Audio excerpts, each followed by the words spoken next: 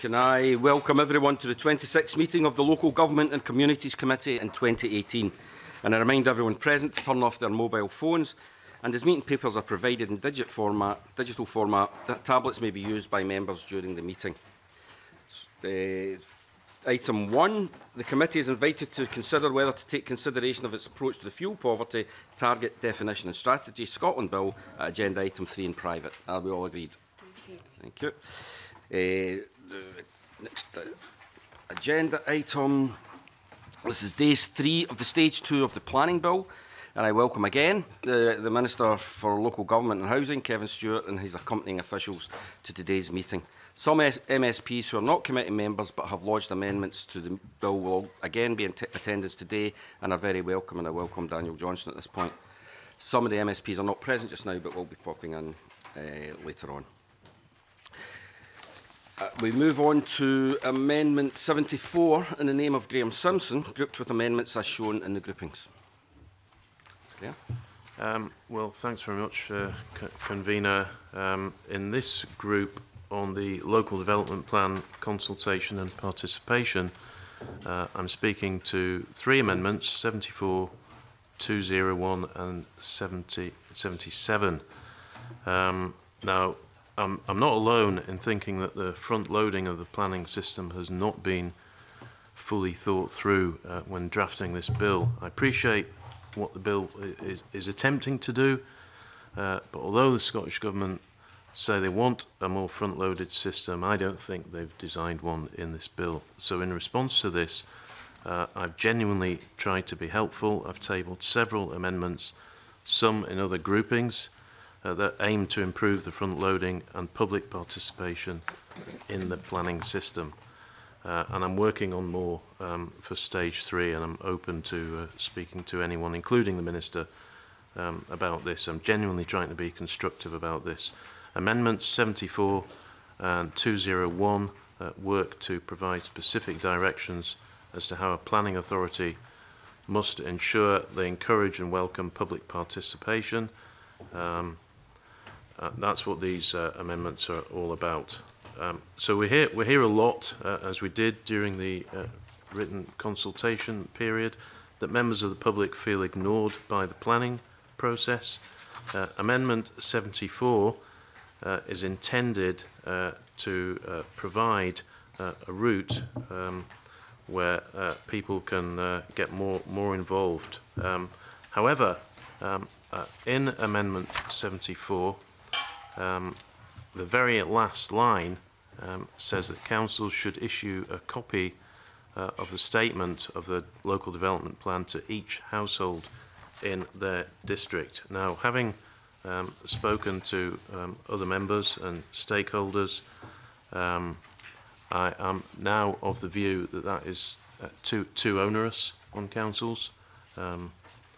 So I'll not be moving this amendment, but the sentiments behind it stand in that I want people to be more involved. I think Monica Lennon's amendment on the same subject allows a greater degree of flexibility, so we'll be supporting that. Would you move that amendment for the sake of the debate, and you can remove it later, withdraw it later? Can you move it now?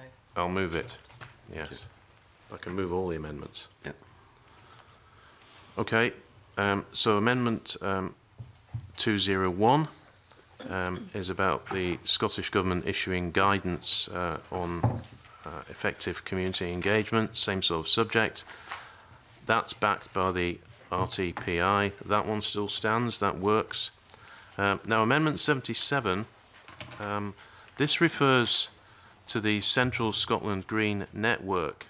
Now, that covers 19 council areas, so more than half the local authorities in Scotland. The amendment, if passed, would ensure that those councils have to consult the CSGN on any proposed local development plans. The CSGN is a vitally important project dedicated to protecting and enhancing the green lungs of a large part of Scotland, and it's essential they're formally involved in the planning system, in my view. The network was uncomfortable with another amendment I'd tabled, so I've withdrawn that one. They didn't think they could work with it. but they're happy with this one. And Chairman Keith Geddes told me, quotes, "To achieve positive outcomes in the 19 councils in our area, a fundamental building block would be that councils incorporate the principles of CSGN into their local development plans.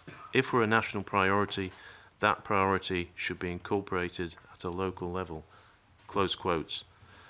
So I think that makes sense. The area I represent is also covered by Central Scotland Green Network. They do a fantastic job, and I think they should be certainly involved at that local development plan stage. So I hope the committee supports Amendment 77.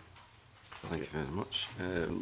Monica Lennon to speak to Amendment 112 and other amendments in the group. Thank you, Convener. I'll speak to 112 and all other amendments in my name in this group. Amendment 112 would put a duty on the planning authority to promote the local development plan to local residents in such a manner as they consider sufficient to ensure that it's brought to the attention of residents of the area or district to which the LDP relates.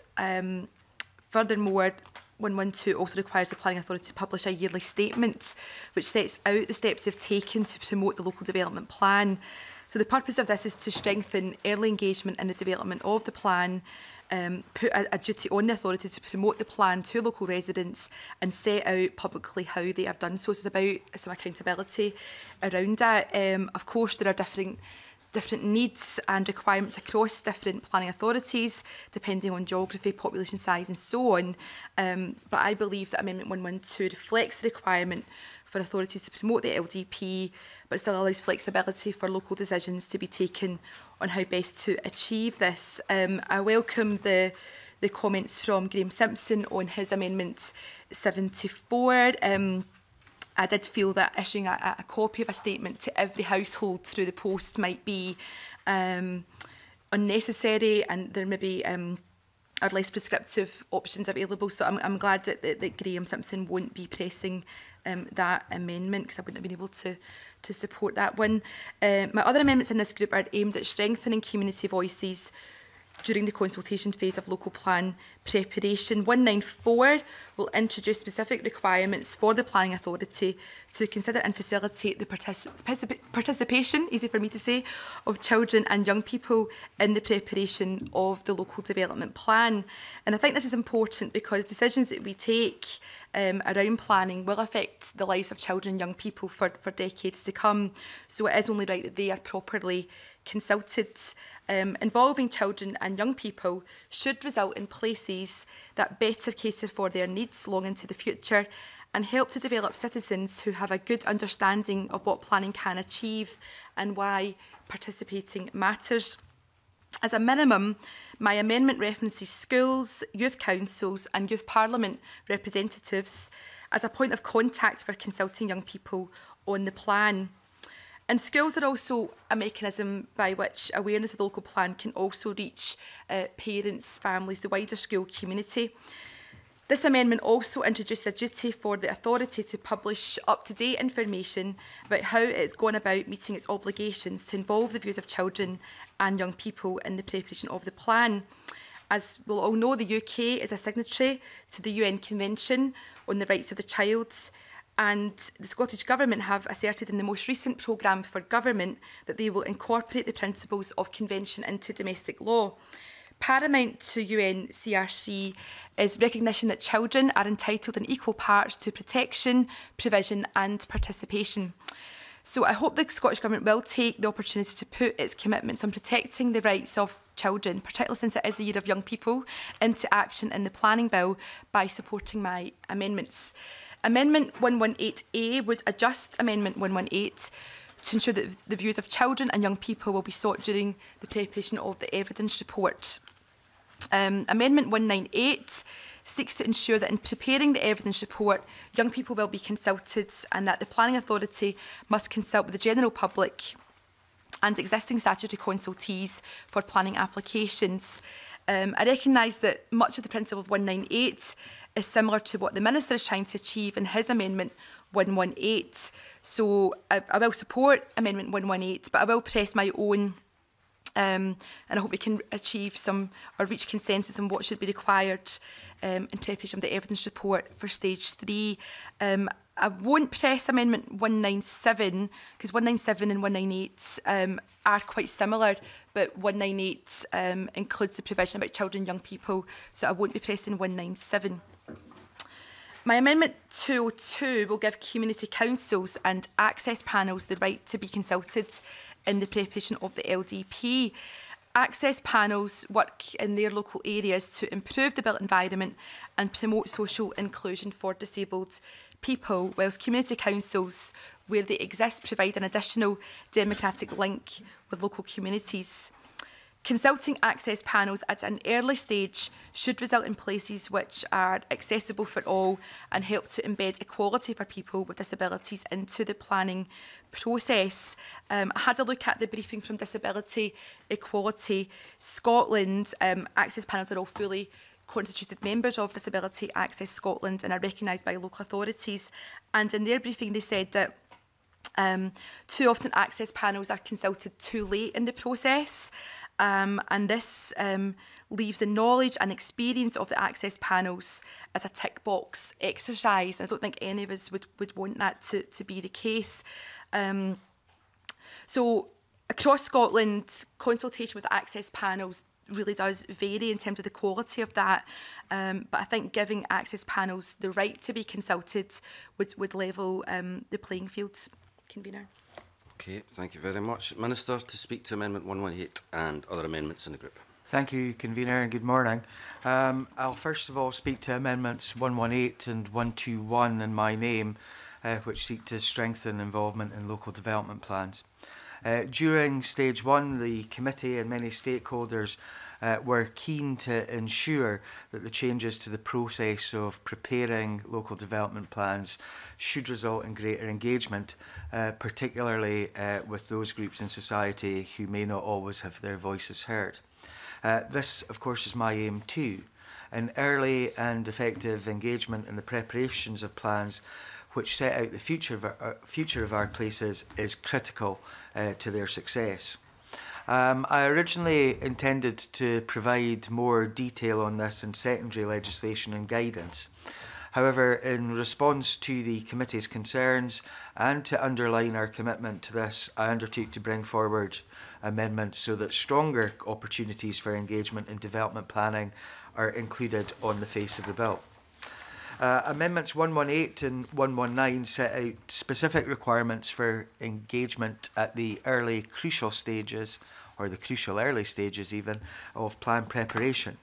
Amendment 118 will require planning authorities to seek and have regard to the views of key agencies, the public at large, and others as may be prescribed when preparing their evidence reports. Amendment 119 will require them to report on how they have done so and how the views expressed have been taken into account. The Scottish Government is committed to ensuring gypsy travellers are properly involved in planning the future of their places. I also agree with the independent panel that children and young people need to be more actively involved in the future of their places. The report on consultation will be specifically required to cover these groups. Under Amendment 118, children and young people are those aged 25, and under the definition of gypsy travellers is to be defined in regulations because there is not to date a definition in Scots law. We will engage with the community in establishing that definition. Monica Lennon's linked Amendment 118A also reflects the need to involve children and young people. While I agree with the intention, I do not consider it appropriate to specify particular groups of children and young people in primary legislation. It would be better for guidance to indicate the ways to engage with those who are not yet involved in these formal structures. I have the same difficulty with Amendments 194, 198 and 202. In Amendment 202, access panels are not statutory bodies and their roles and capacity differ across the country. I would hope that they would be involved with local development plans, but I feel that guidance would be a better way of ensuring each of them is engaged in the way that they find most appropriate. And I'm happy to have further discussion with Ms Lennon in that area of business. I cannot support Amendments 197 and 198. These appear to introduce an additional step into the preparation of the evidence report by requiring a draft report to be consulted upon. This would lead to delay in plan preparation, and I want to see stakeholders playing an active part in the preparation of the evidence report rather than being consulted once it is drafted. Amendment 77 also raises concerns about the proper place for specific consultation requirements. Our general approach in planning is to specify these in regulations where they can be adjusted as necessary. I fully respect and support the Central Scotland Green Network and would expect the relevant planning authorities to include its coordinating organisation in their consultation. However, since the CSGN partnership was replaced by the CSGN Trust in March 2014, and who knows if there will be further changes to names, I think it would be wiser to keep such provisions in secondary legislation where they can be kept fully up to date.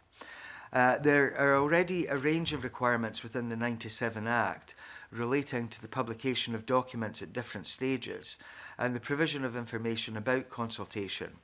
Section 20B requires the publication of an annual development plan scheme, including a participation scheme which sets out when consultation is likely to take place, with whom, the form it will take, and the steps to be taken to involve the public at large.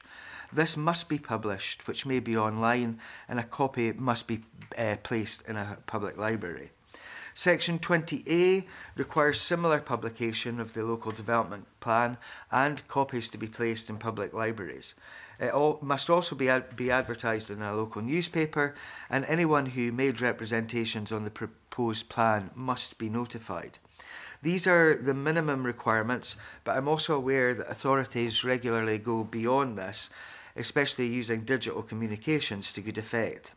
I've also seen frequent electronic newsletters and council publications that cover the plan. Ms Lennon's Amendment 112 duplicates the requirement to publish the development plan with less detail, and I don't believe that it adds any value. I'm pleased that Mr Simpson will not be moving Amendment 74, because what he proposed would have been an extremely costly exercise. Even a second-class stamp for every household is around £1.5 million, and that there's no guarantee, of course, that people will read it. I would prefer to see an emphasis on the quality of engagement and the use of a wider range of techniques to inspire more people to get involved. And I'm more than happy to talk to Mr Simpson and others around about that, because I do see exactly where he's coming from, and I want to see as many people involved as possible. Amendment 201, also from Mr Simpson, would support that quality engagement and would build on the national standards for community engagement, which were reviewed and updated in 2016. Specific advice for planning authorities is contained in Planning Advice Note 3/2010, published after the last suite of legislation following the 2006 Planning Act. This would, of course, require refreshing, and the principles set out by Mr Simpson are ones that the Scottish Government is willing to support. I would therefore ask the committee to support Mr Simpson's Amendment 201. I would ask the committee to support Amendments 118, 119 and 121 in my name, the amendment that I've just mentioned, 201, in the name of Mr Simpson, and to reject the other amendments in this group. Thank you, Convener. Very much, Minister. Do any other member wish to talk in this group? Okay. In that case, Graham Simpson to wind up and press or withdraw. Yeah, thanks. I think this is pretty uncontroversial. I think we're all on the same page. It's just about how we get there. So I welcome the Minister's words that he's open to have further discussions. it's disappointing he's not backing Amendment 77 relating to the Central Scotland Green Network, but we'll have to Simpson will take an intervention. I will. I do support the Green Network. As I said in my speech, convener, what I worry about in these circumstances, if we set out something like this in primary legislation and there are name changes, which there have been, that's hard to revisit. It's easier to revisit that in guidance. I am more than willing to discuss with Mr Simpson around about how we can set out that guidance, but I think that we may cause ourselves some difficulties if we set out certain things in primary legislation that's not easy to change if change itself comes from an organisation. Thanks. I mean, I hear what the Minister says, but I really, the intention here is to really firm things up. I'll be moving that amendment today, but I'm certainly open to have further discussions ahead of stage 3. And I think I'll leave it there, convener. Don't think there's been huge disagreements here.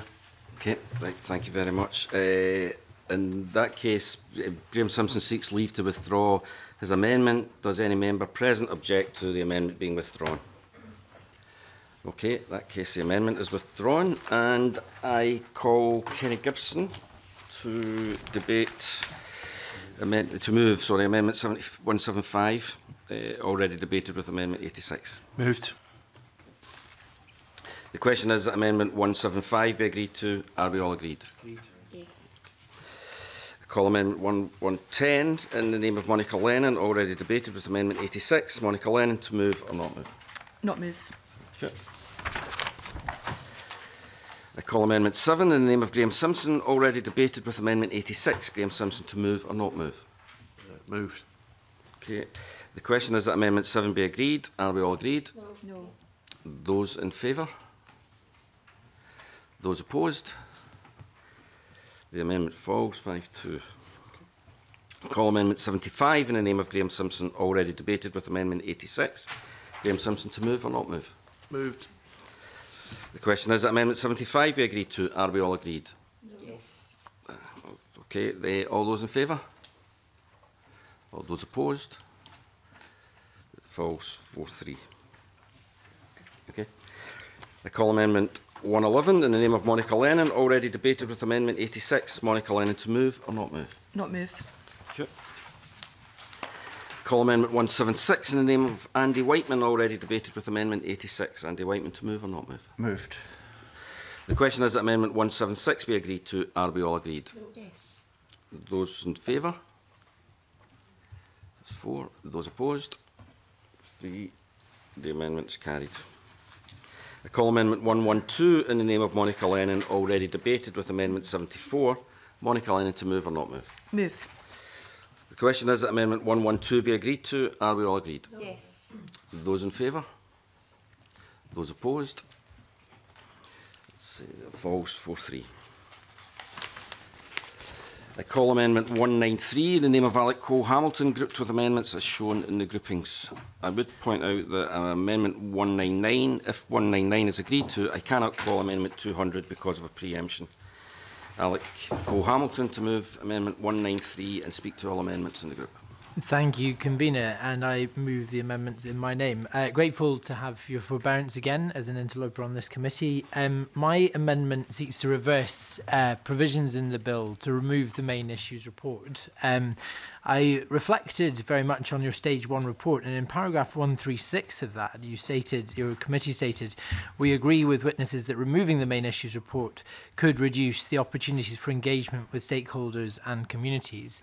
My party absolutely agrees with that, and on consultation with the leaders of all of my council groups across Scotland, this was seen as very much a bastion for them that they wanted to protect. This speaks very much to the reasoning behind my movements of amendments in the first hearings around stage 2 on changing the NPF and removing some of the language around the NPF to reduce the preeminence of Scottish ministers. This is about local autonomy, this is about local consultation, and for my party, the main issues report represented a principal vehicle of consultation in that regard. So that's why I'm moving these amendments today. Very much. Graham Simpson to speak to Amendment 8 and other amendments in the group. Thanks, Convener. Three amendments here, 8, 76 and 120, which I'll move. Amendment 8 relates directly to housing. It's tabled to ensure the local development plan demonstrates the viability of housing sites, Convener, because too often sites are zoned for housing and then nothing happens for years. We've all seen it.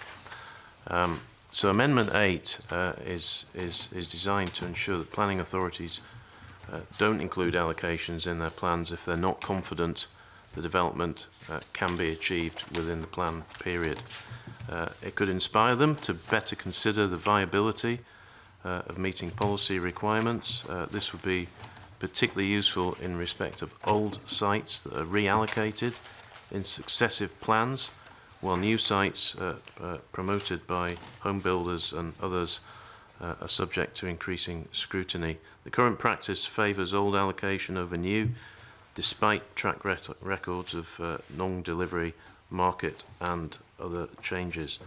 So if approved and subject to refinement at stage 3, as you know, Convener, I'm always up for refining amendments. This amendment could be a useful tool in supporting the plan-led system. Amendment 76 strengthens the community links so that evidence reports demonstrate the way the planning authority has engaged with the local community to prepare the local place plan. I'll say more on that in a later amendment, not in this group. I support Amendment 200 in the name of Monica Lennon, which enhances community engagement, and that pretty much covers it, I think. Amendment 120, that is also about the evidence report. So it's all about enhancing that report. Okay, thank you very much, Mr Simpson. Monica Lennon to speak to Amendment 195 and other amendments in the group. Thank you, Convener. Amendment 195 will require the Planning Authority to set out how it has consulted on the evidence report and how the views which were expressed during the consultation process have been taken into account. I'm pleased that the committee supported the retention of strategic development plans in our earlier session. My amendment 226 is intended to ensure that any authority not within a strategic development partnership would be required within the preparation of the evidence report to state how they have taken into account cross-boundary policies and state the reasons, if any, for why they have not done so. So essentially this puts a duty on all planning authorities to engage in regional planning, even if they are not part of a strategic authority. This recognises the value of regional planning and that it deserves dedicated resources, even if planning authorities are not part of a strategic development plan authority. I appreciate Graham Simpson's supportive comments for Amendment 200. The intention behind that was to strengthen the gate check process of the evidence report, to create a representative community panel to encourage positive and early community engagement in the planning process. However, I've been looking at this amendment again and I don't feel that it's satisfactory as it's currently drafted, so I want to do some further reflection on that. So I won't press this amendment, Convener, but we'll look at it again for stage 3, and I'll be happy to speak to Graham Simpson and others about that. My final amendment in this group is 227. That's the introduction of the play sufficiency assessment. Play is vital to children's physical and mental health, as well as building social networks and a sense of community. The amendment highlights the importance of that space and will allow councils and government to be held to account if it starts to reduce, or when we can see that every child doesn't have access to a space to play. The right to play is embedded in the UN Convention on the Rights of the Child, and this amendment is therefore completely in keeping with Scottish Government commitments to incorporate these principles into domestic law. This approach has been taken already in Wales, where a duty has been placed on local authorities to assess and secure sufficient play opportunities for children. So I do hope that the committee and the government will be supportive of this. In relation to other amendments in this group, Amendment 8, in the name of Graham Simpson, on the issue of viability of housing sites. I'm supportive in principle, but I'm glad that Graham Simpson recognises that it probably does need some refinement in terms of how local authorities would assess viability. I think the word apparent appears in the Amendment 2, which I think we'd probably need some clarity around that. So I think there's some work to be done on that, but supportive in principle. And I'm supportive of Amendment 196 in the name of Daniel Johnson, which would require authorities to assess the demand for and availability of student housing. For some authorities, it's not... Oh, of course. This is unusual, convener. It's just, I was just rereading Amendment 8 there, and the word apparent doesn't appear. Apologies, perhaps I was thinking of another amendment, but Okay. I'll look again before we vote. Right. On student housing, it's not going to be applicable in every area, but in other areas where there are colleges or universities, I think it will encourage some transparency over the availability of student accommodation and the need to plan for this. I know it's been an issue recently for me in South Lanarkshire, involving the relocation of the University of West of Scotland campus. So I think Daniel Johnson's amendment would require the authority to take account of the need for student accommodation and the impact on surrounding areas within the evidence report. And I think that's useful information to have when preparing the LDP. And lastly, convener, on amendments by Alex Cole-Hamilton, these would seek to retain the main issues report, which is being replaced by the evidence report.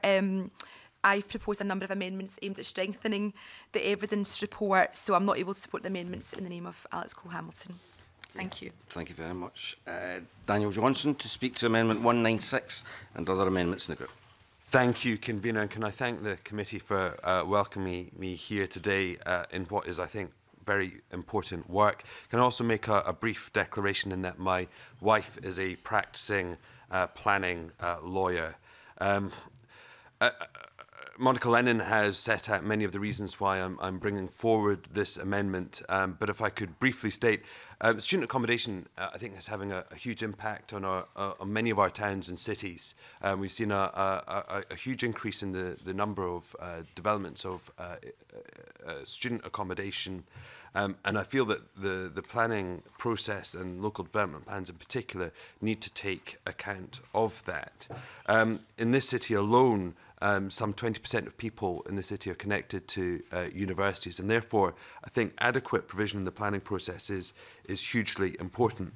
In terms of the way that my amendment would work, it's broadly similar to Graham Simpson's Amendment 8, but I also think it's important in terms of, I think, moving forward.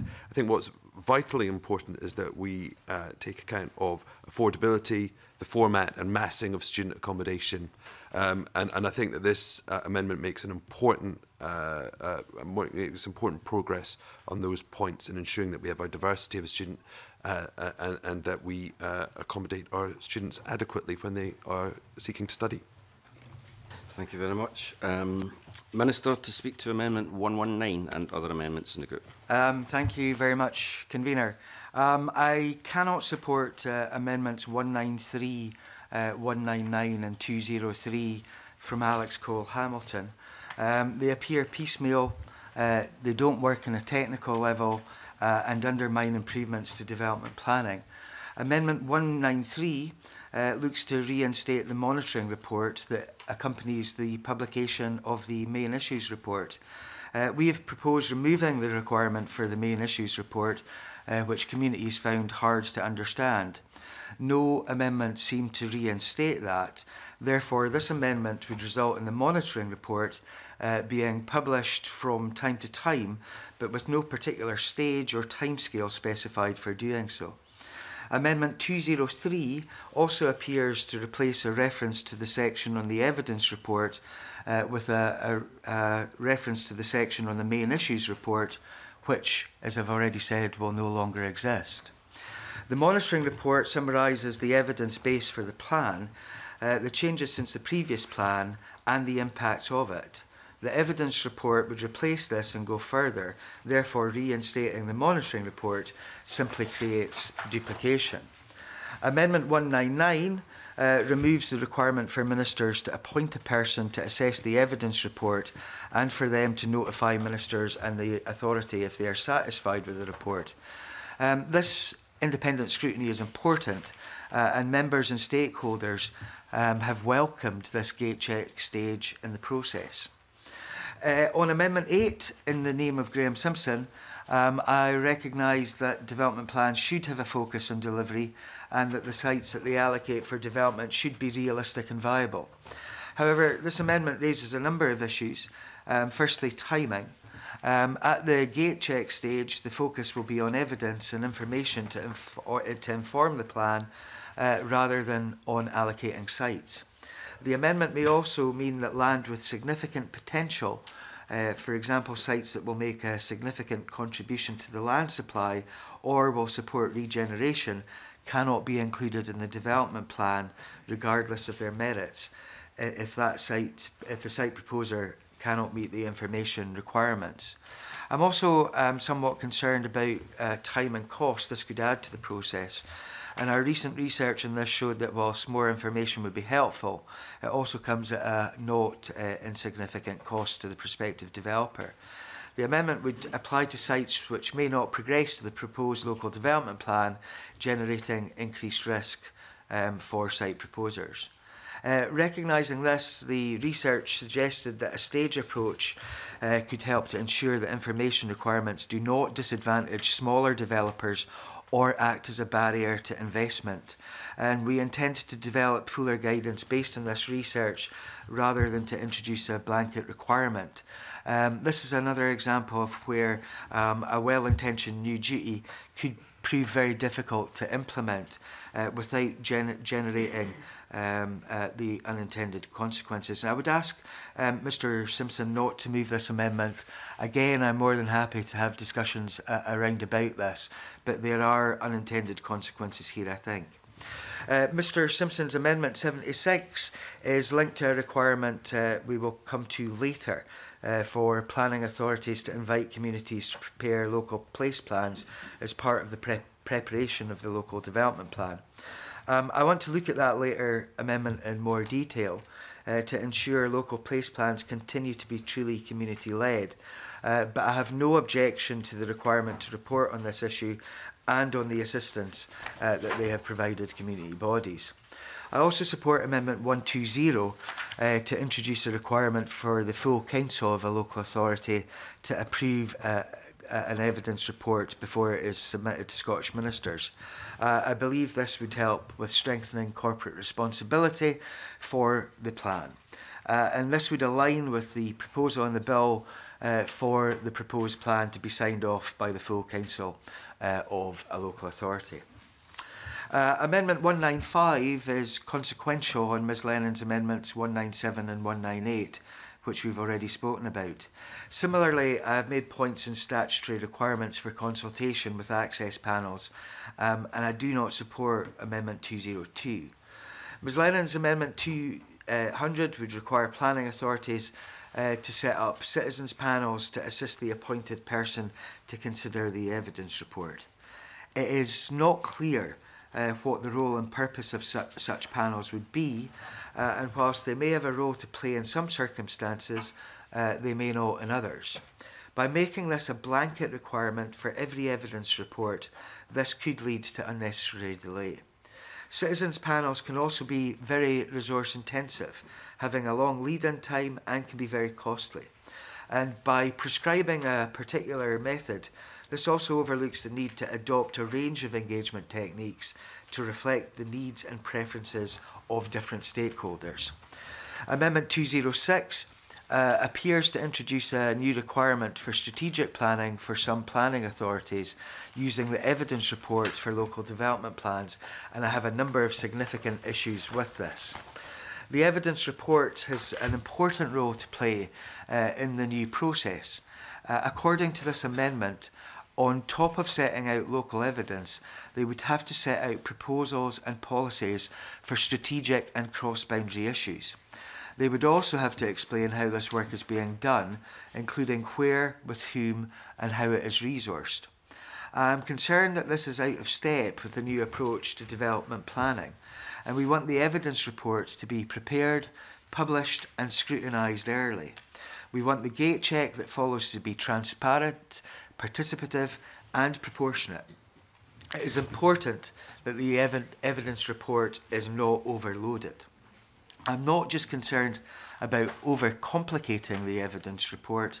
This amendment seems to be introducing strategic development planning through the back door, with authorities out with strategic development plan areas being relegated to a second division approach.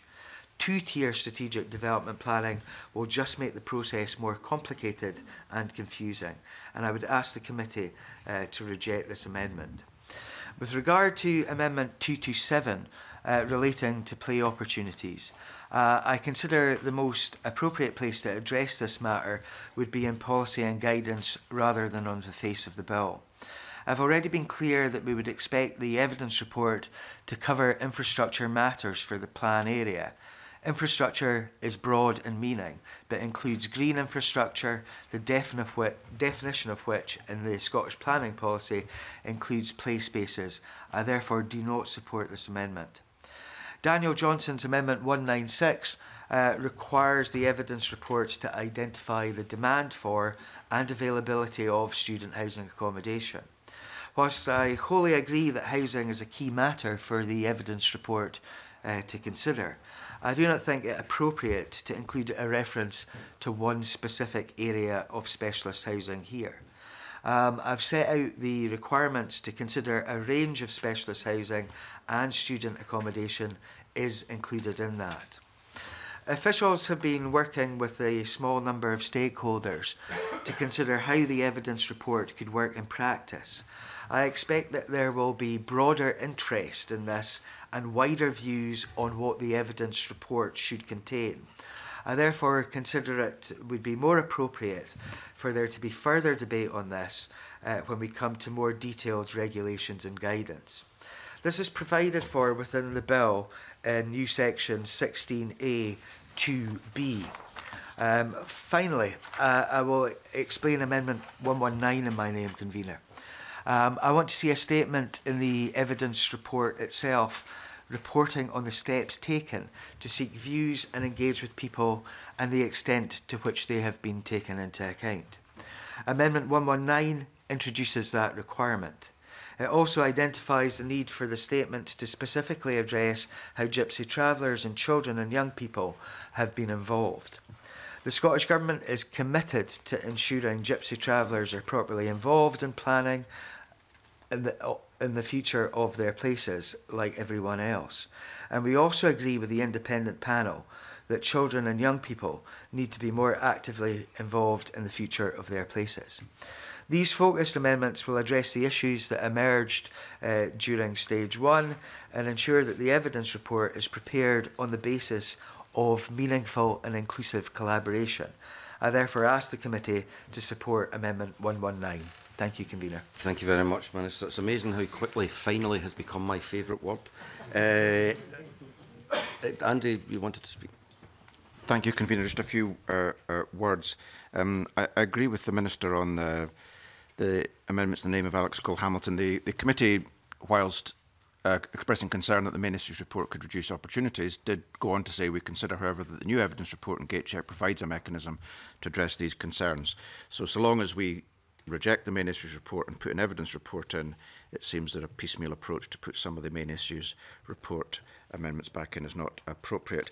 On Amendment 8, I have some problems with this. I think it's a well-intentioned amendment, but the demonstration of viability is a very difficult thing for planning authorities to do when viability can relate to issues to do with land ownership, infrastructure, the actions of other parties, etc. So I'd be keen to discuss that with Graham Simpson between now and stage 3 to see if we can get something improved. But in the meantime, my judgment is it would be better not to have that in the bill, but I'm very happy to have something that is similar to it at the end. On Daniel Johnson's amendment... Yep. Can I thank Andy Whiteman and indeed the Minister for the comments on this amendment, and I've reflected on them while you've been speaking. I will take up the Minister's offer of discussions on this, and I'll not be moving this particular amendment. Thank Graham Simpson for his amendment, his intervention. On 196, Daniel Johnson on student housing. I think this is a very, very important issue. I do think it's appropriate for this to be addressed in the bill. However, I don't think the wording is correct. I mean, instead of student housing accommodation, it might be better that it's housing accommodation for students. That would make it clear that it's further and higher education students and not students in primary and secondary education. But I'm happy to support that, get that in the bill on the basis that the member agrees to have some further discussions about the wording. On Monica Lennon's 226, we're in a kind of difficult place here because I think there are still discussions to be had about what we do about strategic development plans. As I think I argued last week or the week before, we're not persuaded that we should have got rid of them, but neither are we persuaded that they're the best solution to strategic development planning. So whilst this would introduce a sort of twin track, and it's perhaps not in the best place, I think I will be supporting this on the basis that I want to have this conversation. We must have this conversation between now and stage 3 to thrash out what we are doing about strategic development planning. Thank you, Convener. Thank you very much. Any other member wish to comment? Right. In that case, I ask Alec Cole-Hamilton to wind up. Thank you, Convener. Both the Minister and Andy Whiteman referred to my attempts to preserve the main issues report as piecemeal, and actually I like to think of it more as surgical rather than nuclear. I think the alternative would have been to remove the entire section. I think there is still an important point here to be made about consultation of communities, so I'm going to press this amendment in the hope of going down 7-0 again, but there you go. Thank you very much, and I admire your confidence. The question therefore is that Amendment 193 be agreed to. Are we all agreed? No. The amendment falls. Sorry, yeah, okay. Anybody? No. Everybody's opposed to it. Right, thank you. Right. Just a show of hands, please, just for the record. Show of hands. Right, okay. Alec, I want for the record that this wasn't my suggestion that we keep on rubbing this into you. Right. Okay. The amendment therefore has fallen 7-0. I call Amendment 194 in the name of Monica Lennon, already debated with Amendment 74. Monica Lennon to move or not move? Move. Okay. The question is that Amendment 194 be agreed to. Are we all agreed? Yes. Those in favour? 4. Those opposed? 3. The amendment is agreed to. I call Amendment 118 in the name of the Minister, already debated with Amendment 74. Minister to move formally. Moved. Thank you. I call Amendment 118A in the name of Monica Lennon, already debated with Amendment 74. Monica Lennon to move or not move? Move. The question is that Amendment 118A be agreed to. Are we all agreed? Yes. Those in favour? 4. Those opposed? 3. The amendment is agreed to. The Minister to press or withdraw Amendment 118. Press. Thank you. The question is that Amendment 118 be agreed to. Are we all agreed? Yes. The amendment is agreed to 7-0. Is there anybody who's opposed? By acclamation. By acclamation, okay. Right, now we've got a new phrase. I call Amendment 8 in the name of Graham Simpson, already debated with Amendment 193. Graham Simpson to move or not move? Not move. Thank you. I call Amendment 76 in the name of Graham Simpson, already debated with Amendment 193. Graham Simpson to move or not move? Move. Thank you. The question is that Amendment 76 be agreed to. Are we all agreed? Yes. Agreed by acclamation. I call Amendment 195 in the name of Monica Lennon, already debated with Amendment 193. Monica Lennon to move or not move? Move. The question is that Amendment 195 be agreed to. Are we all agreed? Yes. Those in favour? 4. Those opposed? 3. The amendment is agreed 4-3. Okay. I call Amendment 196 in the name of Daniel Johnson, already debated with Amendment 193. Daniel Johnson to move or not move? Move. Thank you. The question is that Amendment 196 be agreed to. Are we all agreed? Yes. Those in favour? 4. Those opposed? 3. The amendment is agreed to. And I call Amendment 119 in the name of the Minister, already debated, with Amendment 193. Minister, to move formally. Moved, Convener. Thank you. The question is that Amendment 119 be agreed to. Are we all agreed? Yes. Right, agreed by acclamation. I call Amendment 120 in the name of Graham Simpson, already debated, with Amendment 193. Graham Simpson, to move or not move? Moved. The question is that Amendment 120 be agreed to. Are we all agreed? Yes. Again, agreed by acclamation. Call Amendment 197 in the name of Monica Lennon, already debated, with Amendment 74. Monica Lennon, to move or not move? Not move. Thank you. Call Amendment 198 in the name of Monica Lennon, already debated, with Amendment 74. Monica Lennon, to move or not move? Move. The question is that Amendment 198 be agreed to. Are we all agreed? Those in favour? 4. Those opposed? 3. The Amendment 198 is agreed to. Yep. I call Amendment 226 in the name of Monica Lennon, already debated, with Amendment 193. Monica Lennon, to move or not move? Move. Thank you. The question is that Amendment 226 be agreed to. Are we all agreed? Yes. Those in favour? 4. Those opposed? 3. The Amendment 226 is agreed to. 4-3. I call Amendment 199 in the name of Alec Cole-Hamilton, already debated, with Amendment 193. Alec Cole-Hamilton, to move or not move? Not move, and I won't be moving 203 either, Convener. Thank you very much. Yep. The call Amendment 200 in the name of Monica Lennon, already debated, with Amendment 193. Monica Lennon, to move or not move? Not move. Thank you. Call Amendment 121 in the name of the Minister, already debated, with Amendment 74. Minister, to move formally. Moved, Convener. Thank you. The question is that Amendment 121 be agreed to. Are we all agreed? Yes. Agreed by acclamation. I call Amendment 201 in the name of Graham Simpson, already debated, with Amendment 74. Graham Simpson, to move or not? Moved. Thank you. The question is that Amendment 201 be agreed to. Are we all agreed? Yes. Agreed by acclamation. I call Amendment 227 in the name of Monica Lennon, already debated, with Amendment 193. Monica Lennon, to move or not? Move. The question is that Amendment 227 be agreed to. Are we all agreed? Yes. Those in favour of 227? 4. Those opposed? 3. Amendment 227 is agreed to. 4-3. Call Amendment 202 in the name of Monica Lennon, already debated, with Amendment 74. Monica Lennon, to move or not move? Move. The question is that Amendment 202 be agreed to. Are we all agreed? Yes. Those in favour? 4. Those opposed?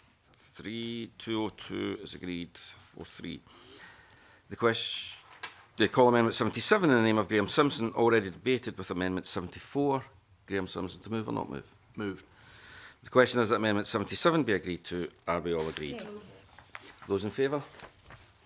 Those opposed? The amendment is agreed. 4-3. I call Amendment 9 in the name of Graham Simpson, grouped with amendments shown in the groupings. Graham, to move Amendment 9 and speak to all amendments in the group. Right. Bear with me, Convener. This is going to be very, very quick, Convener, because it's ridiculously simple. Amendment 9, really, all this does is increases the time frame for representations on a proposed local development plan from 8 to 12 weeks.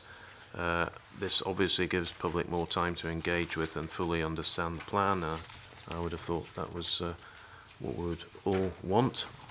That's all I need to say on that one. Thank you very much then. Minister, to speak to Amendment 122 and other amendments in the group, and please feel free to take Mr Simpson as your example. Thank you, Convener. I might take a little bit longer than Mr Simpson. Mr Simpson's Amendment 9 proposes increasing the period for representations on the proposed plan. It's currently 6 weeks. The bill has extended it to 8 weeks, and Graham Simpson proposes extending it to 12 weeks. I'm content to support this amendment, although on its own it will have limited effect. And I hope that we can all agree that the quality of engagement is the most important thing to stimulate community-led engagement and to encourage innovative and creative approaches to involving a wider range of people in the planning process. I hope that planning authorities will use that additional time to deepen engagement rather than just lengthen it. Amendment 127 relates to the participation statement within the development plan scheme. The need to prepare a development plan scheme is an existing requirement. It sets out the planning authority's programme for preparing and reviewing their plan. It must include a participation statement that sets out when consultation is likely to take place, with whom, its likely form and the steps to be taken to involve the public at large. My amendment will mean that when a planning authority is preparing their development plan scheme, they first must talk to people about how they can best engage with them.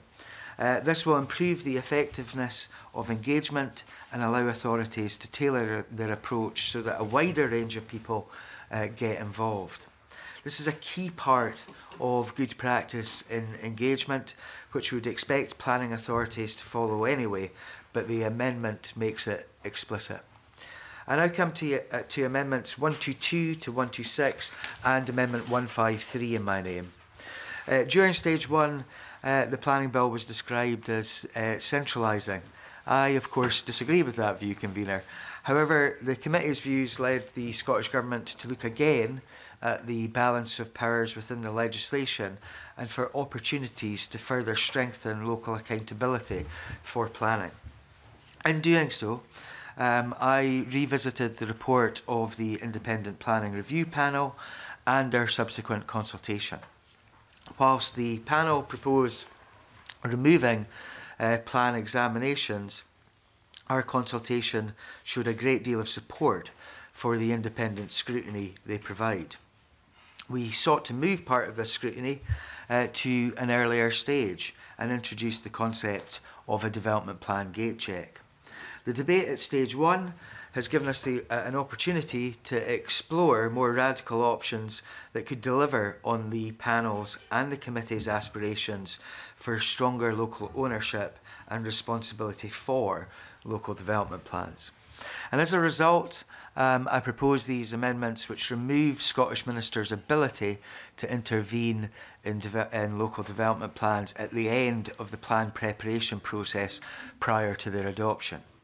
The amendments are a collection of detailed and technical changes, while some remove existing requirements to notify ministers, for example, the changes made by Amendment 124 to remove Section 1912 of the 1997 Act, and some remove ministers' existing abilities to intervene prior to adoption, for example, Amendment 125. And others deal with the consequences of the changes to publication and notification arrangements at the end of the process and ensure that requirements are not duplicated. I will, however, focus my time today on the reasons for making these amendments. Currently, there is a period of 28 days for Scottish ministers to consider the local development plan before it can be adopted by a planning authority. If during this time ministers find the plan to be unsatisfactory, they can direct the authority to consider modifying the plan. These amendments mean that this consideration period will be removed and that following the independent examination of the plan, there will be no intervention in the process by ministers. The bill, as introduced, included measures to ensure that timescales and powers for ministers to make directions were adequate and arrangements were unequivocal. However, in view of the strength of views expressed and to show my commitment to subsidiarity, I have reconsidered this. As the name suggests, these are local development plans. They address local planning matters for local people. They are prepared by local planning officials and adopted by locally elected members. It is therefore appropriate that after a comprehensive process of preparation and independent scrutiny, the ultimate decisions on the local development plan rest with the local authority. These amendments align with wider objectives to streamline and front-load the development plan process, as well as to use resources effectively. They will shorten the adoption timescale of a local development plan by removing the 28-day consideration period. The Scottish Government regularly receives correspondence calling for ministers to change local development plans at the very end of the process. There is no statutory provision for this, and the amendments will remove any expectation that changes should be made by ministers after the examination has concluded. The amendments will further support front-loading the planning system, and instead of having oversight at the end of the process, we have already proposed enhanced scrutiny at the gate check stage. They will also enable government resources to focus on where they can support the wider process proactively, rather than in a reactive way. Time can be redirected to contributing to local development plans at an earlier stage and undertaking engagement and collaborative working to inform the new national planning framework. I would therefore encourage you to support these amendments as a sensible approach to preparing plans that leaves the responsibility for local development plans squarely in the hands of local authorities. Thank you very much, Minister. Graham Simpson to wind up. Thanks very much, Convener. I have to say I welcome very strongly the words of the Minister and his amendments, which seem to me to bring to this bill less centralisation. I realise the Minister doesn't accept that he was being centralising. However, his amendments appear to contradict that, so they are to be welcomed. He's given a commitment to subsidiarity. That is to be welcomed. No intervention by ministers. That is to be welcomed. This is all going in the direction that the committee wanted the bill to go. So these amendments are to be supported without a doubt, and I'm glad to hear he's supporting my Amendment 9. Thank you very much. And I take it you'll be pressing or withdrawing? Yes. Okay. Pressing. The question is Amendment 9 be agreed to. Are we all agreed? Yes. Right, passed by acclamation. Call amendments 122, 123, 124, 125, 126 and 127, all in the name of the Minister and all previously debated with Amendment 9. I invite Ministers to move Amendments 122 to 127 on block. Moved on block, Convener. Thank you. Does any member object to a single question being put on Amendments 122 to 127? In that case, the question is that Amendments 122 to 127 are agreed to. Are we all agreed? Yes. Yes. Thank you very much. Passed by acclamation. I now call amendments. The question is that Section 3 be agreed to. Are we all agreed? Thank you. It's agreed. Call Amendment 66 in the name of Andy Whiteman, grouped with amendments as shown in the grouping. Andy Whiteman to move Amendment 66 and speak to all amendments in the group. Thank you very much, Convener. Section 4 of the bill repeals Section 22 of the 97 Act. Section 22 of the 97 Act provides that planning authorities may adopt and issue statutory supplementary guidance in relationship to both strategic development plans and local development plans. As the Stage 1 report noted, the committee remains to be convinced that getting rid of such guidance will simplify local development plans and improve scrutiny and accessibility. A range of planning authorities told us that they found the ability to publish such guidance a useful part of the planning functions, with Edinburgh, for example, highlighting that it enabled them to respond quickly and transparently to changing circumstances. South Lanarkshire, too, highlighted their ability to adopt guidance on things like minerals and onshore wind. Convener, this is another part of the bill where the status quo may have defects, but we're not persuaded they can be resolved by getting rid of the provisions in their entirety. So Amendment 66 deletes Section 4 of the bill and thus restores the status quo, and I move Amendment 66 in my name. Amendment 67 restores the Strategic Development Plan as part of the development plan as defined by Section 24 of the 97 Act. Amendment 68 restores the language of Section 24 of the 97 Act in relation to the approval of the plan by the Planning Authority or Scottish Ministers and in relation to supplementary guidance. And Amendments 69 and 70 are consequential. Thank you. Minister to speak to Amendment 131 and other amendments in the group. Thank you, Convener. There are significant issues raised in this group of amendments which could have dramatic and damaging effect on the reform of our planning system. I'll first of all address Andy Whiteman's amendments 66, 69 and 70. There appears to have been some confusion among stakeholders about the removal of supplementary guidance. I would remind the committee that the bill is seeking to remove statutory supplementary guidance currently adopted under Section 22(1) of the 1997 Act, so that it no longer forms part of the development plan. Authorities would still be able to bring forward guidance on matters relating to the planning system as they see fit. But while that guidance may be a material consideration in decision making, it would not form part of the development plan. There are very good reasons for removing statutory supplementary guidance from forming part of the development plan. It is adding to, not reducing, the complexity of development plans. Planning authorities appear to be using it to adopt significant policies that have the full weight of the development plan behind them, but without the rigour, engagement and independent scrutiny that is vital in producing a development plan. So crucially, I would question the transparency of statutory supplementary guidance. The way it is used means that big issues in which developers and communities have a significant interest, have only limited consultation and no independent scrutiny. It also confuses people, as key policies can be spread across several individual documents, which are published at different times. And we have clear evidence that supplementary guidance is being overused. Earlier this year, my officials established that there are at least 342 separate pieces of statutory guidance referred to in development plans across Scotland. Around 12,000 extra pages added to the statutory development plan. The number per authority ranges from 0 to 38.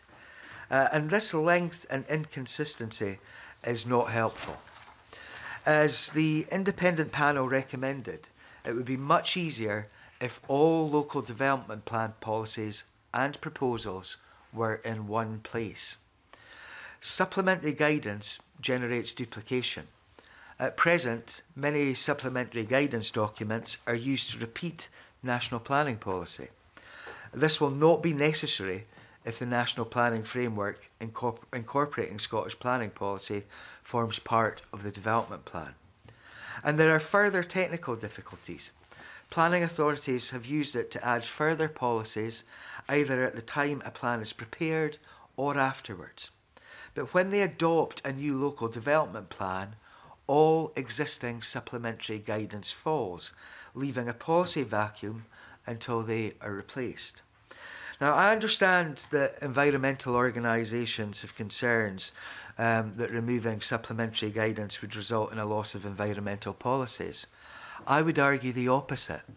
Rather than leaving a significant policy, for example, on green space or wind energy, to a separate document, these issues would instead be addressed up front in the local development plan. Supplementary guidance adds to the complexity of the planning system, and it lacks rigour and transparency. And that is why the bill seeks to remove these provisions. And I would therefore ask the committee to reject Amendments 66, 69 and 70. Turning now to Amendments 67 and 68. I've already set out my concerns about maintaining strategic development plans, and I've agreed that we can have further conversation on this issue. But for the reasons I've explained, we need to remove statutory supplementary guidance in the interests of removing complexity and improving the transparency of development planning. So I must strongly resist the insertion of these additional documents into the definition of the development plan as proposed by these two amendments. Once more, I would ask the committee to take the bill as an opportunity to make development plans and the planning system as a whole much simpler and easier for everyone to understand. I cannot support amendments that would not only miss this opportunity, but would make the system even more complicated than it is now. Finally, I turn briefly to the amendments in my own name, Convener, which are technical but important to the effectiveness of the system. Amendments 131, 132 and 133 deal with the effective date of provisions of the National Planning Framework and local development plans. This makes it clear that if a provision of one part of the development plan is inconsistent with another, the later provision is to prevail. This will be of particular relevance where one document is amended at a later date to the other. These new arrangements would help development planning to move forward rather than look back to outdated documents. Amendments 134, 135 and 136 make minor changes to provisions for legal challenge to the National Planning Framework, recognising the provision for it to be amended and the arrangements for publication of an amended framework.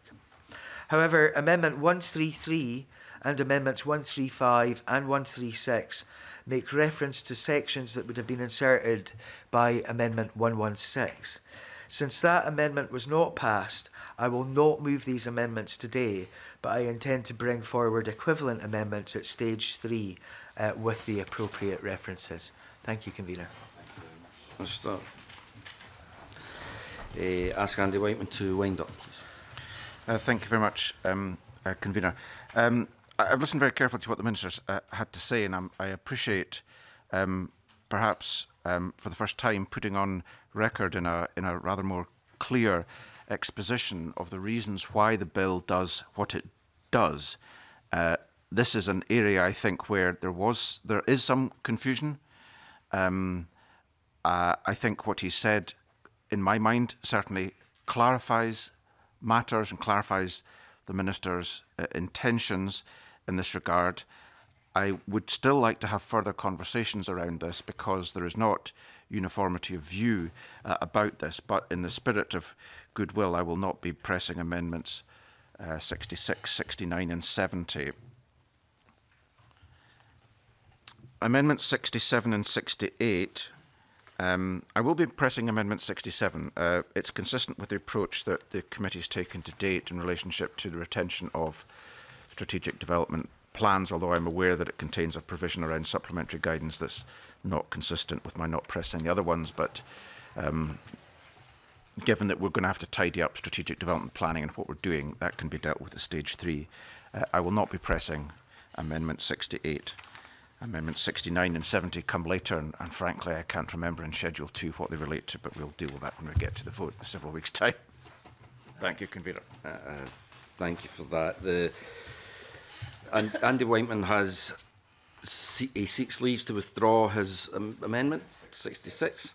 Does any member present object to the amendment being withdrawn? No. In that case, the amendment is withdrawn. And the question is that Section 4 be agreed to. Are we all agreed? Yes. Thank you. It's a yes by acclamation. Yes. I think this is probably a good place to stop for 5 minutes or so for a comfort break. So, back as soon as we can, please.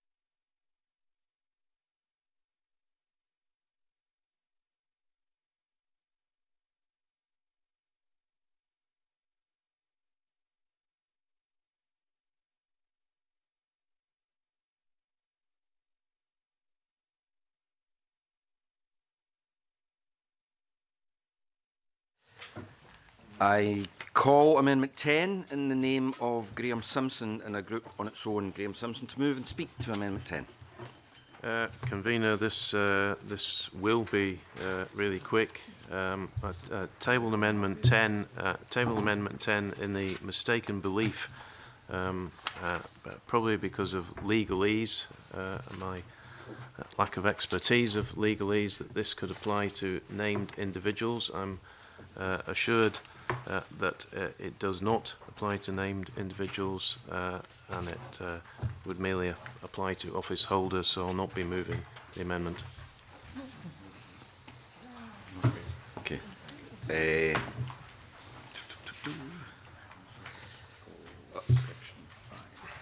okay. The question is that Section 5 be agreed to. Are we all agreed? Thank you.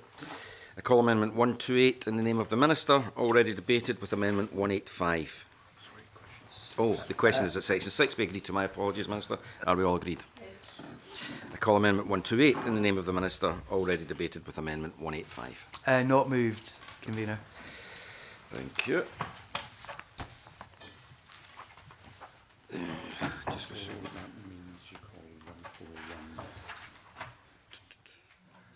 4-1. Yeah, sorry. Yeah. I call Amendment 4-1 in the name of Graham Simpson, already debated with Amendment 185. Graham Simpson to move or not move? Move. Okay, the question is that Amendment 41 be agreed to. Are we all agreed? Yes. Okay. Those in favour? Graham seemed a bit unsure there. Those opposed? The amendment has been passed 4-3.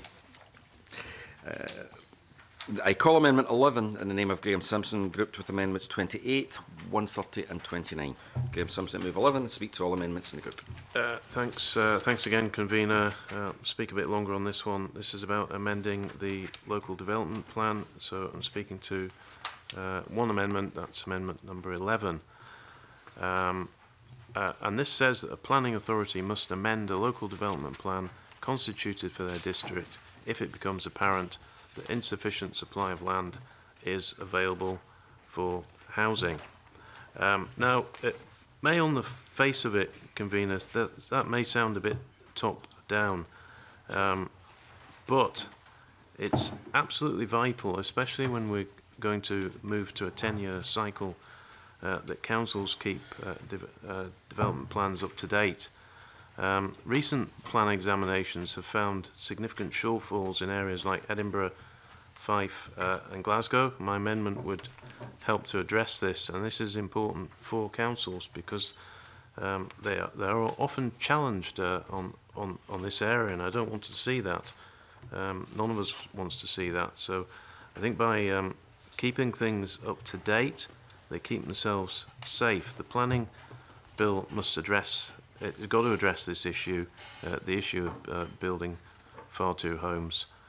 An LDP must be updated in the event of a housing supply shortfall.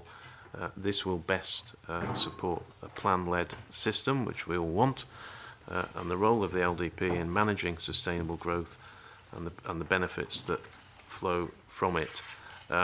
So it really is just about, it's about keeping things up to date, preventing challenges to councils from developers. So that explains it, and that's it. Thank you. Thank you very much. Daniel Johnson to speak to Amendment 28 and other amendments in the group. My amendments 28 and 29 are aimed at a similar fundamental point that Graham Simpson has outlined in terms of if we're moving to a 10-year cycle, it's vitally important that the local development plan is able to be updated. I think that is particularly true when you're talking about large publicly owned sites. And this is drawn from direct experience in my own constituency, where we've seen 3 major sites, all within a quick succession of years, being put up for sale, the community having to mount large vocal campaigns, all seemingly to very little effect. What I think needs to happen is that early consultation must be facilitated so that people have a stake up front prior to sale in the when large public sites are sold. And I think this is important for 2 reasons. One, because we're talking about the scale of the sites, and secondly, Because when it's publicly owned sites, people feel that they have a stake and ownership. And frankly, we're talking about sites which are very much cherished parts of the community, the development of which can frequently radically change the nature and character of a community, which is why I think this is important. And if you look at just one of the example of the sick kids, if you look at the local plan as it stands, it says it's a hospital. The brutal bottom line is that people don't expect these large sites to change in terms of their purpose. So that is why these amendments have been brought forward. What my proposal seeks to do is that when planning authorities become aware of a proposal to sell land, they then engage in a consultation process which would seek to update the local development plan so the plan, given this change in circumstances, reflects local need. Furthermore, I've sought to clarify and state a robust consultation process. So not just that consultation that would be required, but that consultation would need to be explicitly reflected in the update. And finally, I have sought to clarify this in terms of it being focused on major sites, which draws on the Town and Country Planning Hierarchy of Development, Scotland Regulations 2009, but obviously adding the public element. Now, I understand in terms of my conversations I've had informally that there are some concerns as to what would be implied given the stipulation in my amendment, subsection 2, pertaining when a local authority becomes aware. Now, I'd just like to draw members' attention to subsection 3, which requires ministers to issue guidance about how public bodies would be required to inform local authorities if they're intending to sell that site. Now, what I think that does is avoid the possibility of essentially either through circumstance or indeed through intent, public bodies may conceal their intention to sell so that they can obtain planning permission before the update of a plan. I think the requirement for regulations would ensure that we have a process that prevents that. Likewise, the specific requirements in terms of the consultation update, again, I put in my amendments the requirement for ministers to issue specific guidance around that so that the specific and technical requirements can be thought more clearly. And I would just like to point out to members that I have also in Amendment 29 stipulated that it should be by affirmative procedure because I do think that the nature of how both of these elements are conducted is of vital importance. Finally, I'd just like to conclude by saying development of large publicly owned sites is hugely controversial. I think this amendment is important in principle.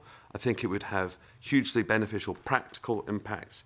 I would also like to point out, I think having a strong definition of consultation in this bill would be useful and potentially useful elsewhere. I move the amendments in my name. Okay, thank you very much. Minister, would you like to speak to Amendment 130 and other amendments in the group? Thank you very much, Convener. First of all, with regard to Graham Simpson's Amendment 11, I would agree with the aim of this amendment and expect to bring forward guidance which will explain in more detail the range of circumstances that could trigger a review of a local development plan. Our working groups discussed this and suggestions included a significant change in local economic circumstances, a shortfall in the number of homes being delivered, or where a local plan emerges. This was set out in our technical paper in December 2017. However, I believe it would be more useful to look at these triggers in the round, rather than to elevate one over all of the others. In particular, I believe Amendment 11 could lead to perpetual review of local development plans where the matter of housing land is in dispute and review is required in every case.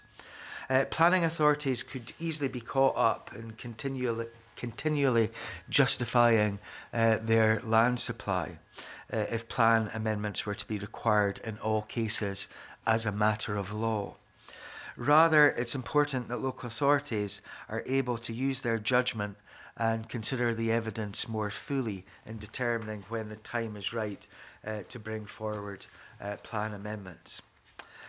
With regard to Amendment 28, I should say, first of all, that members should realise that planning can't stop or delay sites being sold. And I'm not convinced that Amendment 28 covers a planning issue. Public sites may change ownership without generating a planning issue. Like many other amendments we have discussed today, this would add significant administrative duties to planning authorities without necessarily having any relevance to the question of future development. Where change of use that constitute development arises, the public body would need to engage with planning when they submit a planning application and meet any associated requirements for consultation at that stage. In any case, local authorities must be able to use their judgment and consider the evidence more fully in determining when the time is right to bring forward plan amendments in their areas. Setting out the triggers and guidance for reviewing local development plans would allow for further consultation with stakeholders on the different circumstances that are relevant and how they are defined. It would also enable us to revisit and update these circumstances if practice requires. I therefore ask the committee not to support the amendments in this group. Amendment 130 of my own was consequential on Amendment 116, which was not agreed, so I'll not be moving Amendment 130, Convener. Thank you very much. I've got two members who'd like to make a brief intervention, Monica Lennon and Andy Winkler. Thank you, Convener. Just wanted to clarify some earlier remarks that I made, because I think I got ahead of myself. I mentioned in the earlier session on main issues in the evidence report, one of Graham Simpson's amendments, number 8, and I talked about some of the language around apparent. I was actually thinking about number 11, which is in front of us just now. So I think the discussion we've just heard, you know, again, I'm supportive in principle of this, but I think the guidance would be important, because I think we'd have to be clear what should trigger, because if we're asking the planning authority to do something, so they must amend, I think we'd have to be really clear about the criteria that we have in mind. Daniel Johnson's amendment number 28, I do support that, and I think with these major sites that come forward, particularly where they are in public ownership, thinking about hospitals in particular, I know that's a topical issue just now in Lanarkshire, so I think Daniel's made quite a good case for his amendment. I think in general, in terms of the lifetime of these local development plans, because 10 years, it can be very short, but it can also be quite a long time, and I know that the Minister is very keen to keep local place plans in the bill as well, and we've asked these questions before about what would happen in an area if you know, a number of local place plans come forward. What does that mean for the local development plan, and could that also trigger an update to the plan? So I think we've got some wider issues still to consider. So in terms of Amendment 11, I do accept the principle, but I think we do need some further clarification on what exactly we're asking planning authorities to take responsibility for. Okay, thank you. Andy? Convener. Amendment 11, I do understand the sentiments behind this, but I really am rather concerned about getting something into legislation at this stage that talks about apparent and insufficient supply. This is wide open to interpretation and dispute, and triggers an amendment of the local development plan on that basis. I'd be very happy to talk to the member about how, and indeed the Minister, about how we might do this, but I feel uncomfortable supporting it at this stage.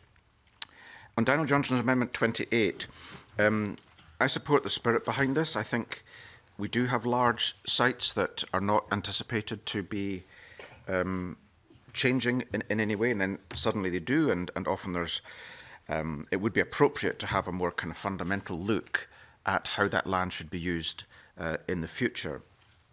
However, as the Minister has said, this does engage questions about considering proposals where planning authorities become aware that bodies are intending or considering a proposal for sale and that's got nothing whatsoever to do with the planning system. The regulations that are also proposed would not cover big public authorities like the Ministry of Defence, not being a Scottish public authority, and yet the Ministry of Defence, as we know, have got a programme of land disposal, some of them very, very large, in Lothian and other parts of Scotland. There's also potential conflict because there's no provision made as to what happens if the owner of one of these sites, or indeed anybody, submits a planning application under the existing local development plan, how one would retrospectively amend the plan. There's not really a good fit there. So I do think we need to do something in this area, and I commend Daniel Johnson for the work he's undertaken. I think a lot of this could form part of an amendment at stage 3, but I'm just not minded to support it at this stage because I do think it needs some substantial work, and that's better done from a blank sheet than from the amendment of a large amendment. Thank you, Commissioner. Okay, thank you very much. Graham Simpson, to wind up and press or withdraw, please. Yes, thank you very much. Well, once again, I've reflected on what people have said, particularly the Minister on Amendment 11. He seems to accept the principle behind the amendment, but believes it would be better dealt with in guidance. And I think he's probably right on that, Convener. There are words in the amendment which are open to interpretation. The word apparent, the word insufficient. How do you prove either? And I'm someone who likes precision in language, and I'm afraid this isn't all that precise. So I'll not be moving that amendment, but I do welcome the Minister's commitment to having further discussions. On Daniel Johnson's Amendment 28, I'm also, I see where he's coming from, but I tend to agree with the Minister on this. It's not for planning, but I think he should perhaps revisit it for stage 3 and have discussions with people. Thank you very much. You did officially move it earlier, so you're now seeking to withdraw it? I will withdraw it. Right, thank you very much. So therefore, Graham Simpson seeks leave to withdraw his amendment. Does any member present object to the amendment being withdrawn? Okay, thank you. The amendment is therefore withdrawn, and I call amendments 55 in the name of Alexander Stewart, grouped with amendments as shown in the groupings. I would point out the following preemptions. Amendment 56 is preempted by Amendment 93 in Group Simplified Development Zones Procedure. Amendment 57 is preempted by Amendment 95 in Group Simplified Development Zones Procedure. Amendment 150 preempts Amendments 62 and 63 in this group, so I hope you've all got that. Alexander Stewart to move Amendment 55 and speak to all amendments in the group. Thank you, Convener. I'm happy to move Amendment 55 and speak to the other amendments within the group. 55, this provides that Scottish Ministers make a direct planning authority to exercise their power to amend a local development plan for their districts in relation to the matter specific with the direction. The bill does not currently include a requirement for a publication of directions given by Scottish Ministers to the planning authority under this section.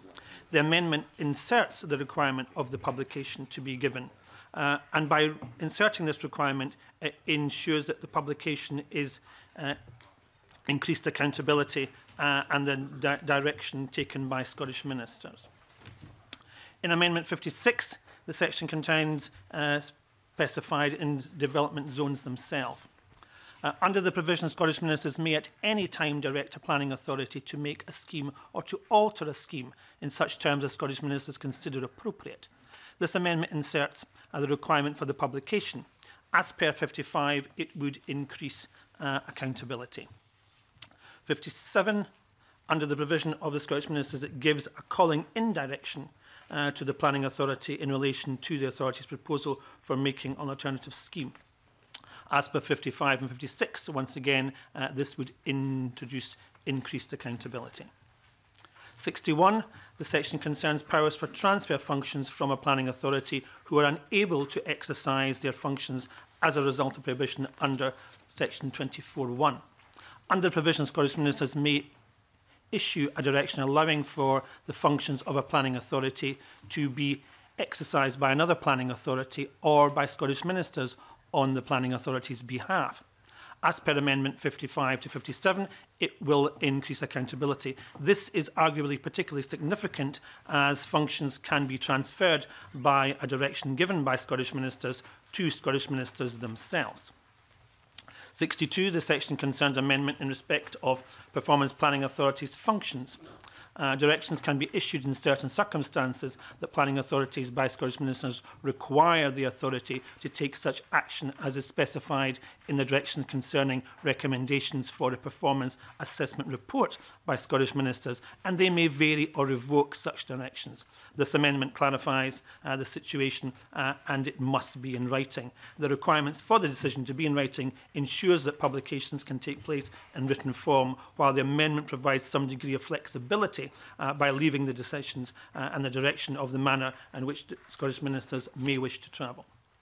62 follows on, so we're on to 63. This amendment clarifies that the direction, variation or revocation of the direction under the section must be published as soon as reasonably practical after it is given.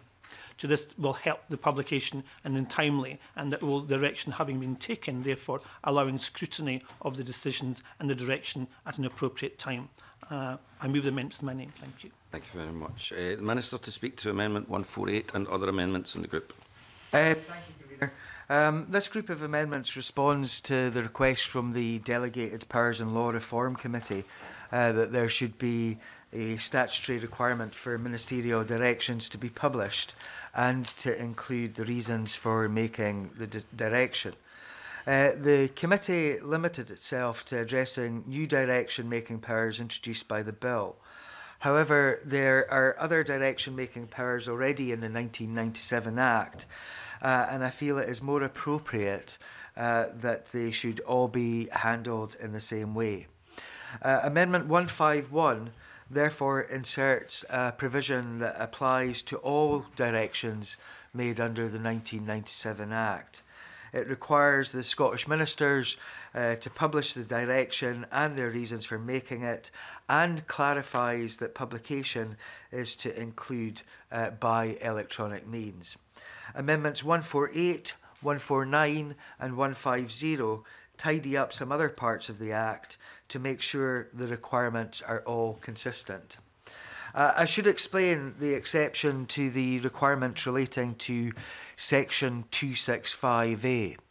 That allows the Scottish ministers or the Secretary of State to direct that evidence in a planning inquiry may only be heard or inspected by specified persons if it relates to national security or the security arrangements for any premises or property, and disclosing it in a public inquiry would be contrary to the national interest. It follows that the direction describing such evidence should not be required to be published. I appreciate Alexander Stewart's efforts to implement the Delegated Powers Committee proposal. However, I would suggest that the amendments in my name are a little more comprehensive, and I hope that he will not press Amendment 55 and not move his other amendments in this group. And I would ask the committee to accept the amendments in my name. Thank you, Convener. Thank you very much. Alexander Stewart to wind up. Thank you, Convener, and I thank the Minister for his comments. I note what you are saying, Minister, and I think that you maybe do have some valid points in the process. Therefore, Convener, I would not press.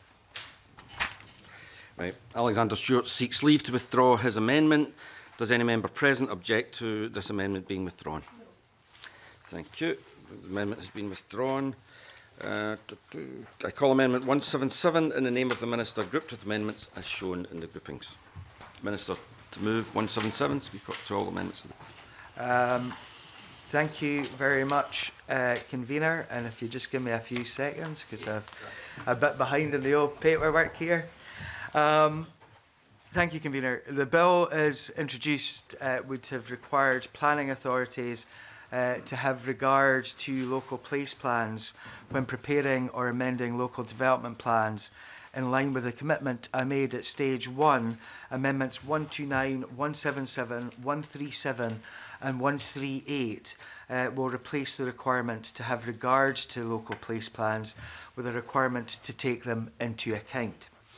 My commitment to bring forward such amendments was welcomed by the committee in its stage 1 report, and so I trust the committee will welcome these amendments at this stage 2. I also committed at stage 1 to consider amendments which would help clarify our expectations of planning authorities in dealing with local place plans. Concern was raised that the bill as introduced would not require a planning authority to respond in any way when a local place plan was submitted. Amendment 139 is intended to address that concern. The amendment requires planning authorities to maintain a register of local place plans, and when a valid local place plan is submitted to it, a planning authority must place the plan on the register and tell the community body it has been registered. If the planning authority considers the local place plan is not valid and so does not register it, the authority must advise the community body of their reasons. This will give community bodies the information they need to correct any problems in order to get an invalid proposal up to standard. Excuse me. The Scottish Ministers will have powers by regulations to make further provision about the register of local place plans. This includes power to prescribe the form and content of the register. The regulations can also provide for when a local place plan may or must be removed from the register. The regulations can also provide for when a local place plan, sorry, Convener, I beg your pardon. I'll repeat that again. The regulations can also provide for when a local place plan may or must be removed from the register, allowing for them to expire. Otherwise, they would continue in effect indefinitely, even after the same community body had prepared a new plan. Providing a register of local place plans for a local authority area with a map of the areas the plan cover may also assist community bodies in defining the boundaries of their local place plans so they don't overlap, and provide potential developers with a source of information on the community's aspirations for its future development. Amendments 178, 179 and 180 are technical adjustments made in consequence of Amendment 139 adjustments. I can see that Mr Simpson's Amendment 78 has similar aims in terms of linking planning authorities to the preparation of local place plans. I agree that it would be helpful when a planning authority is starting to prepare its local development plan to let communities know when local place plans would need to be ready in order to be included. Likewise, information on the assistance available to communities from planning authorities should be widely advertised. As drafted, I'm concerned that this amendment could imply local authorities should actively steer the preparation of local place plans and set criteria and deadlines for them.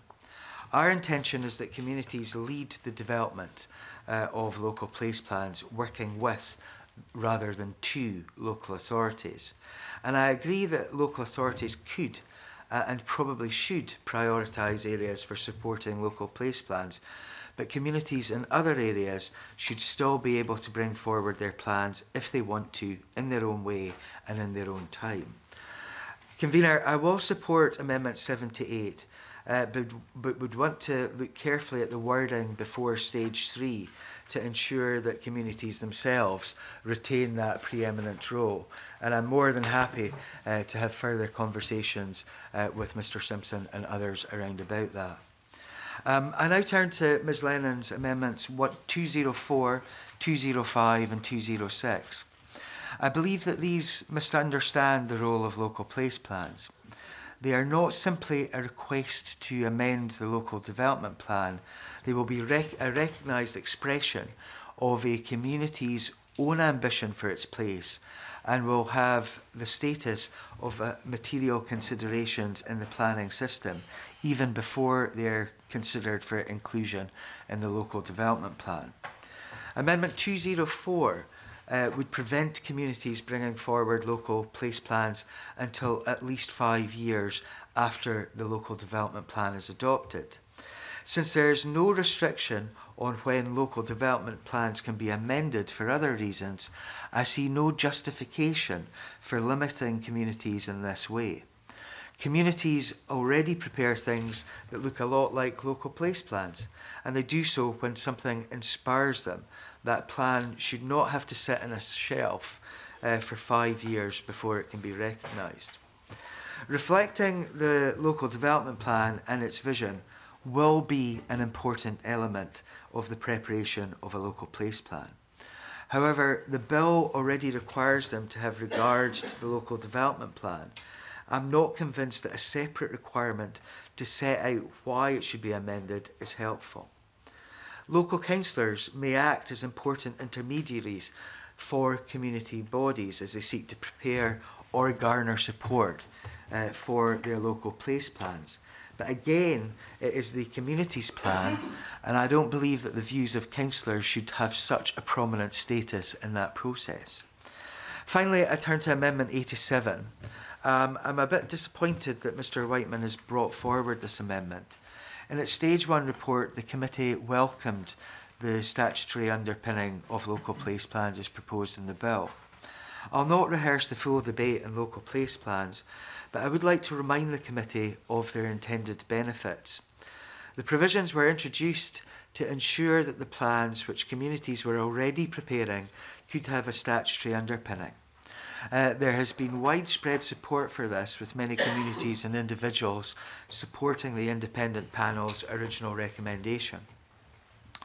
The independent panel were of the view that this could make a big difference in the way in which people engage with the planning system.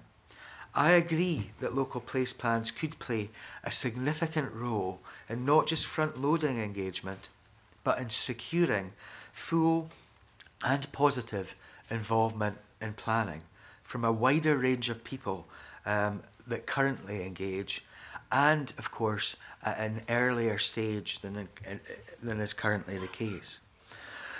We have brought forward other measures to improve engagement in development planning. However, local place plans perhaps have the greatest potential to bring the planning system in step with community empowerment in Scotland. There is a need for planning authorities to change the way they engage with their communities. Local place plans will provide the maximum opportunity for people to put forward their own ideas for planning, rather than simply responding to proposals put forward by planning authorities. We are all aware of communities which have already led the preparation of plans setting out the vision for their areas. I met a number of them over the summer, and they have shown great creativity and skills in doing so. Others will need more help, and I recognise that local place plans should provide opportunities for all communities, not just those who already have access to skills and resources. I remain convinced that communities should be able to bring forward a vision for the development of their areas and for those to be taken seriously by planning authorities. This chimes with other work in community empowerment. Listening to communities should be the norm in all public bodies. I would urge the committee not to support Mr Whiteman's amendment, and I move Amendment 177.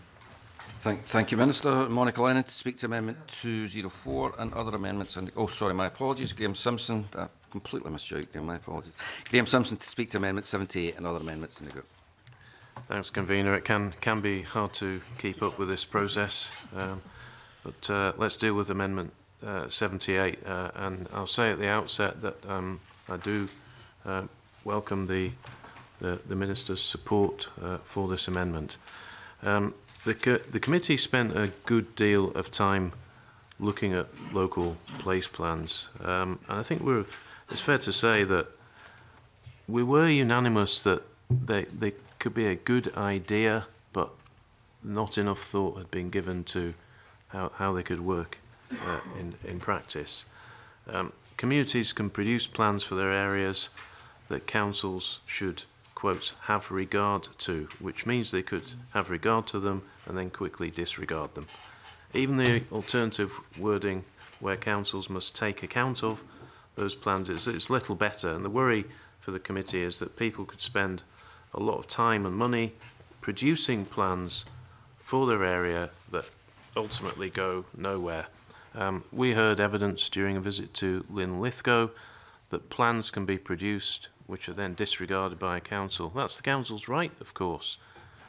It's for the democratically elected body to make the final decision, but why raise people's hopes?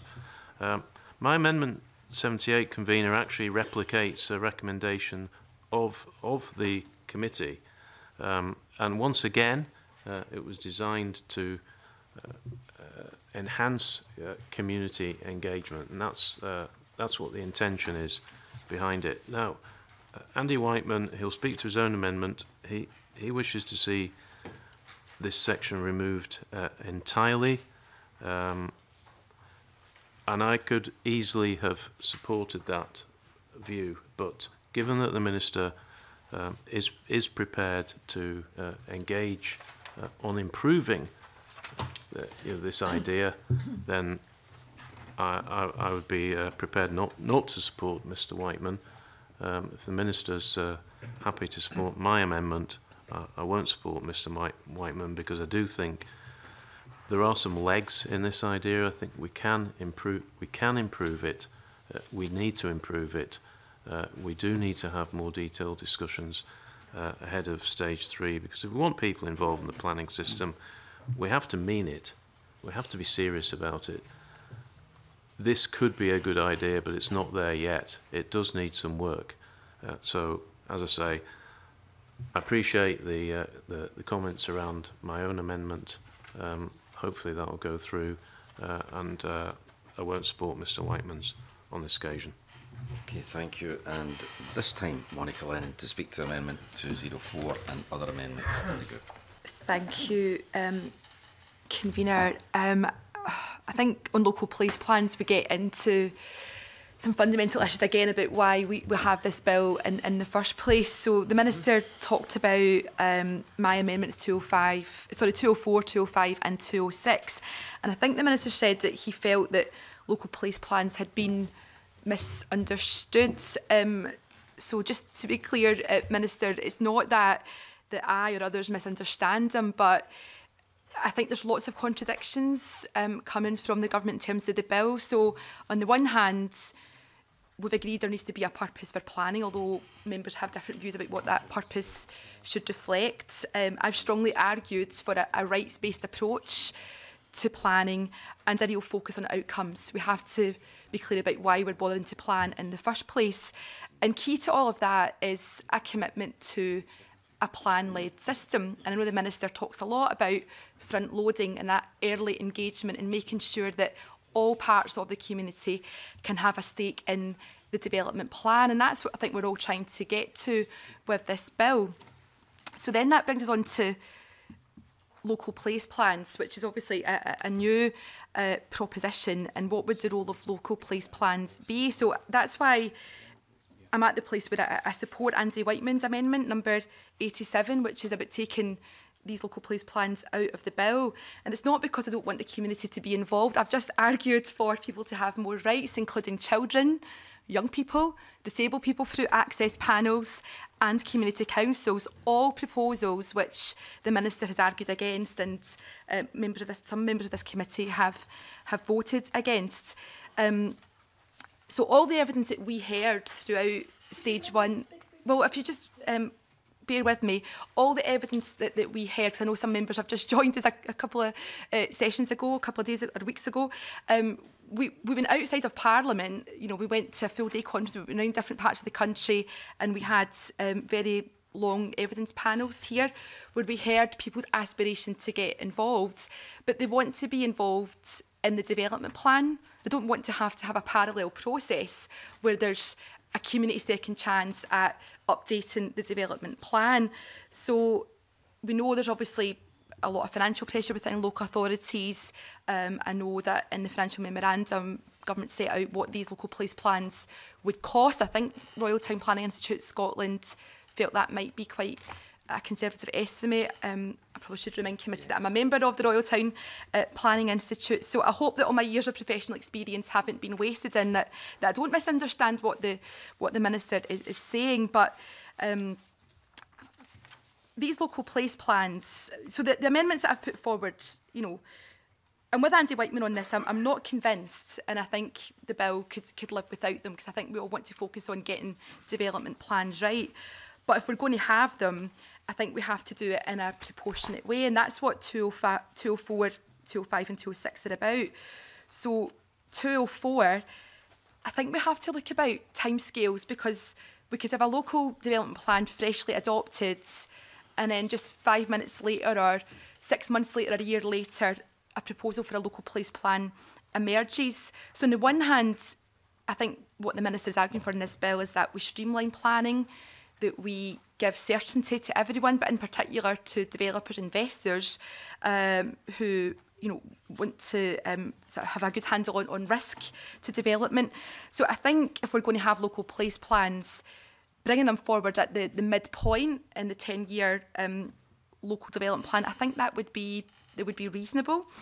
205, where I'm saying that we should set out reasons for saying why the LDP should be amended. Again, I think that's quite sensible. I think people need to be able to follow and have that understanding, and I think that chimes with some earlier things that we've talked about in terms of Graham Simpson's amendments. If we're going to talk about there not being an effective or a sufficient supply of housing land, that could be a trigger for amending. But again, you're setting out a reason. There need to be clear parameters.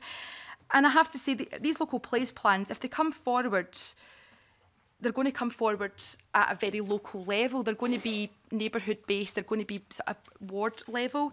And I think the role of local councillors is absolutely fundamental. It's not about giving local councillors, I think the word the Minister used was prominence, but it's about making sure that there is that proper engagement with local councillors, because they won't all sit on planning committees.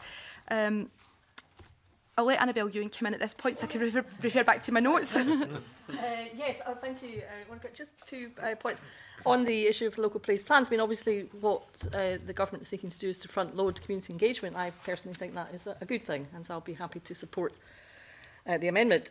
Just a point that the member raised a moment ago. To be fair, I thought that was a slight mischaracterisation of what the Minister had been saying and how indeed some members of the committee have voted. Monica had her own amendments on looking at the involvement of young people and so on. The Minister had a different approach. I felt that the Minister's approach was a better one, including from a drafting perspective, and I was very happy to support it. Thank you.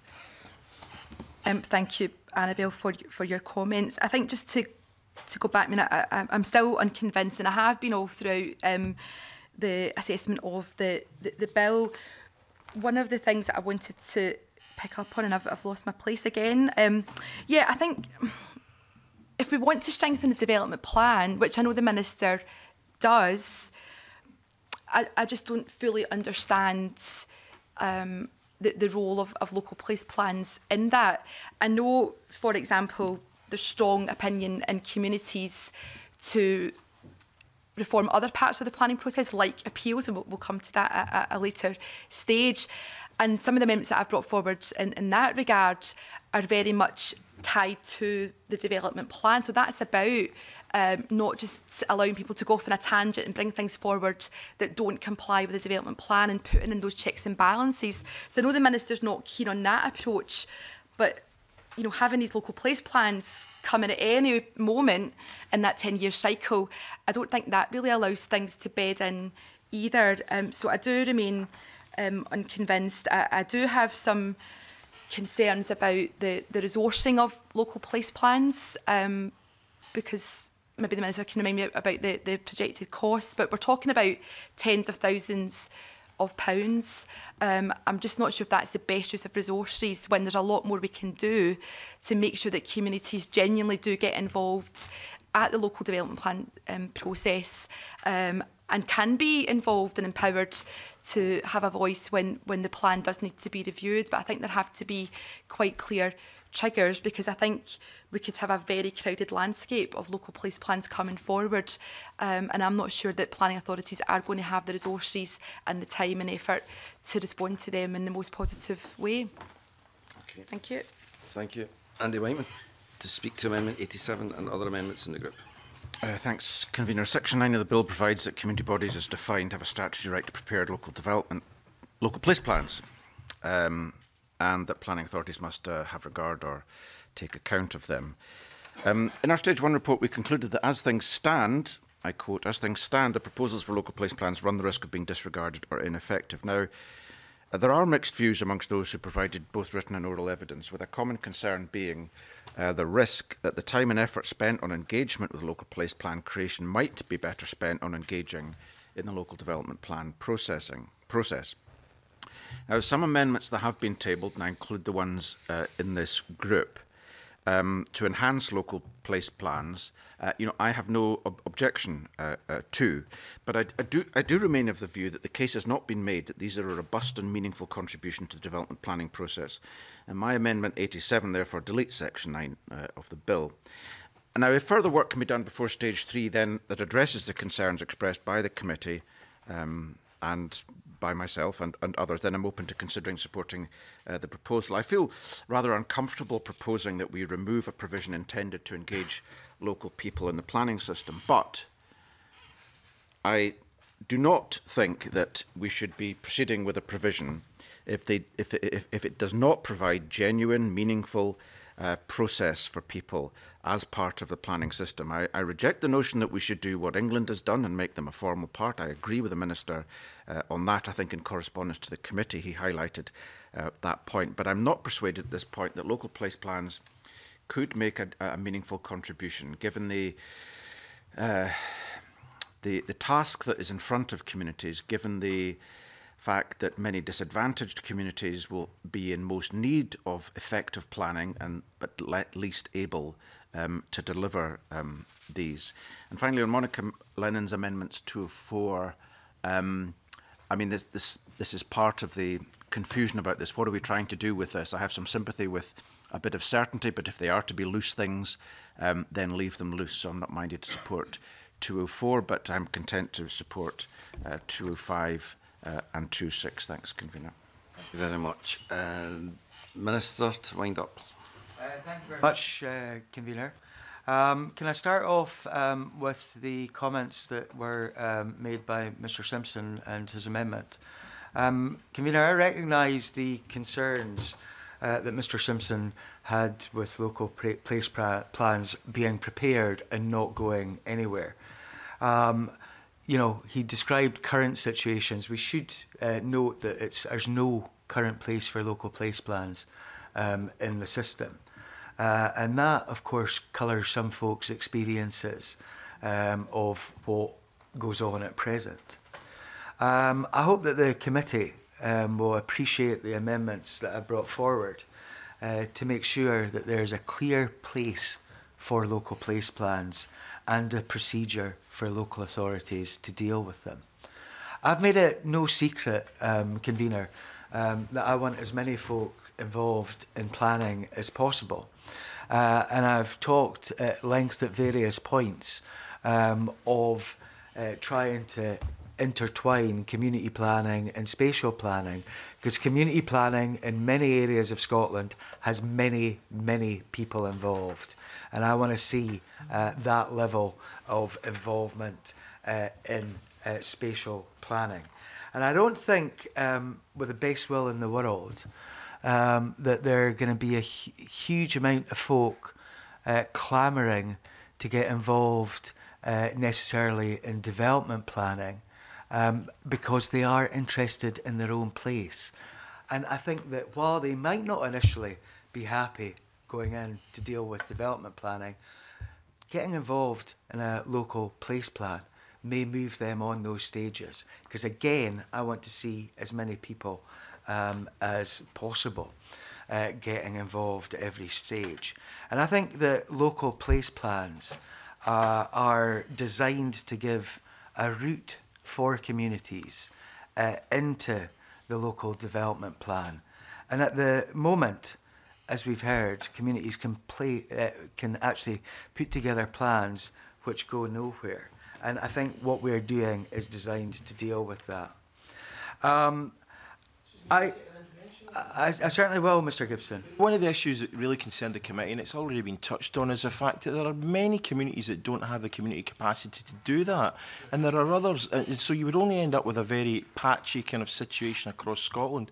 And that's the real reason why members of the committee have great concerns about this particular. And I've talked at the committee convener and at the finance committee around about where I think resources should go to help those communities that maybe don't have the skills and the resource at this moment in time.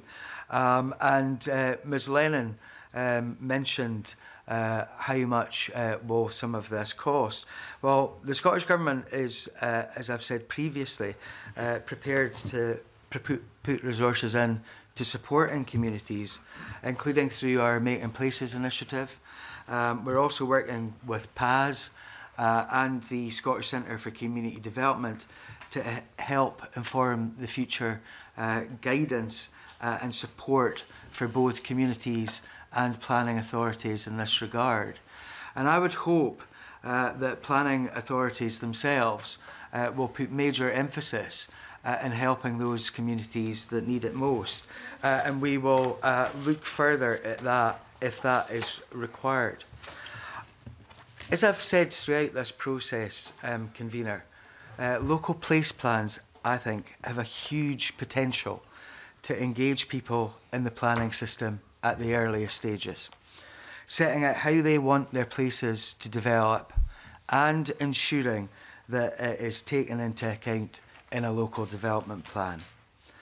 These are key elements in the reform.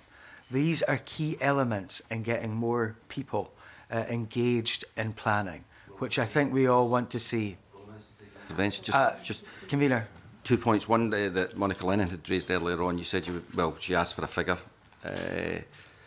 that was made available in the financial memorandum, and the other is can I get funny when just as Kenny Gibson was talking, making his intervention, I was just writing down exactly the same thing.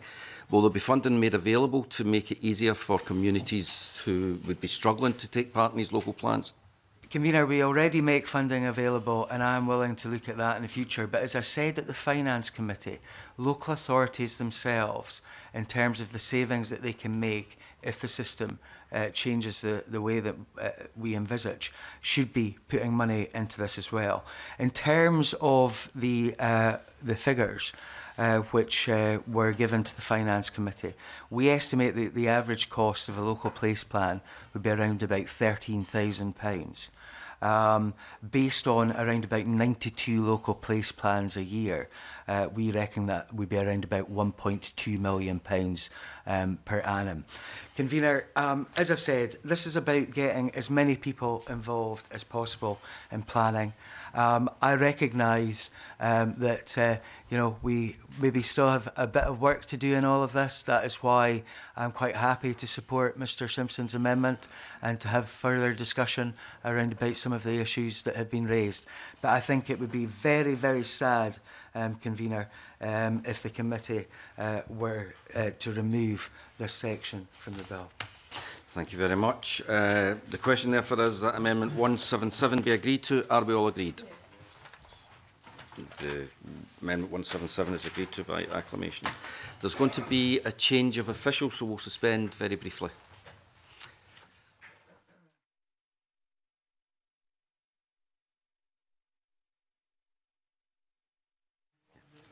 Thank you. I now call Amendment 2 in the name of Lewis MacDonald. Welcome, Lewis. Grouped with Amendments 305, 181, 306, 258 and 1. Thank you very much, Convener. I'm delighted that all amendments in this group support the principle of agent of change, which was endorsed by the committee at stage 1. The question now is how best to go beyond the principle and to give it practical effect. The amendments in my name are designed explicitly to provide a clear legal basis for planning authorities to reject development applications which would compromise the operation of existing cultural venues in an unreasonable way. Now, this goes further than the general provision proposed by other amendments in the group, recognising the need for a decisive shift in favour of live music venues in particular, many of which have closed due to adverse planning decisions in recent years. This is a recent development. In the last 10 years, we've seen the return of residential accommodation and people to the centres of our towns and cities. That is in itself very welcome, but one unintended consequence of that has been to impact on live music venues and other cultural venues in town and city centres. A third of those across the country have closed in that decade. That is clearly very significant indeed. Now, jurisdictions across Great Britain, the Welsh Government, the UK Government in relation to England and also Greater London have sought to respond to these changes by introducing planning or updating planning guidance. The Minister did the same in Scotland a few months ago, and that's welcome. But the fact this bill is before us in this committee today gives an opportunity to go beyond what's happening in England and Wales and for Scotland to give a lead in providing real protection for live music venues in the law itself. Amendment 306 says that planning permission may not be granted if a development would require unreasonable adjustments by an existing cultural venue, or if the developer failed to include adequate noise mitigation measures in the development application.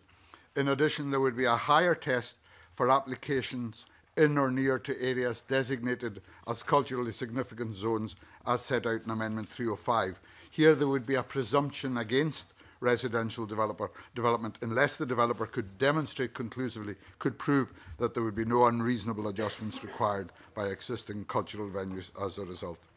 So the designation of a culturally significant zone would not only implement the principle of agent of change in relation to new development, it would also introduce a degree of protection for venues against a change of occupier in a neighbouring building. This might be, for example, where a neighbour who enjoys live music is replaced by one who objects to it. As the law stands, that new neighbour's complaints can lead to that venue being closed down, even though the venue was there first. But with designation in this way, that would no longer be the case. Amendment 2, Convener, is a consequential amendment enabling culturally significant zones to be taken into account in the preparation of development plans. Amendment 258 would make the Music Venues Trust a statutory consultee on the same basis as the Theatres Trust, which is entitled to comment on any planning application which would affect an existing theatre. And this would acknowledge for the first time the cultural significance of live music venues on a par with other cultural venues, and therefore I think is significant.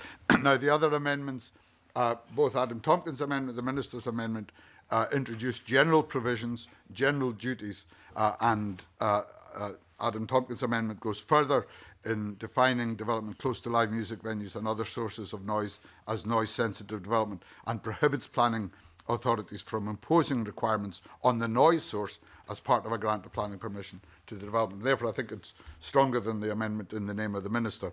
But in any case, both would be eclipsed in relation to existing cultural venues by Amendment 306 and in relation to culturally significant zones by Amendment 305. Because they have a wider application, they would still have effect if passed alongside the amendments in my name, and therefore it's perfectly possible to vote for my amendments along with one or indeed both of the other amendments in this group, and I would encourage committee members so to do. Thank you very much. Minister, you wish to speak to Convener, thank you. We need to protect and encourage the significant cultural and economic contribution to our society from the music industry. We have a proud history of producing fabulous performers and great music here in Scotland. And we must do what we can to support our established and emerging musical talent to continue that tradition. However, one of the things which Mr MacDonald said was about people moving house. Planning cannot deal with different people moving into a house who may not have the same opinion of the noise coming from the neighbouring venue as their predecessor does. Planning cannot resolve that, and I think we should put that very firmly on the record. Let me continue on around about requirements to mitigate the impact of existing noise from the local area on new development, where it should sit with the developer of that new development. Some very compelling evidence was produced at stage 1, and I recognise both the strength of feeling and the clear case to act to support our culture and the benefits of our nighttime economy. The committee will recall, as Mr MacDonald has already said, that I announced in February that the government would seek to embed the agent of change principle in the next national planning framework. But to ensure that that was implemented immediately, I also asked the Chief Planner to write to all authorities asking them to act on it with immediate effect.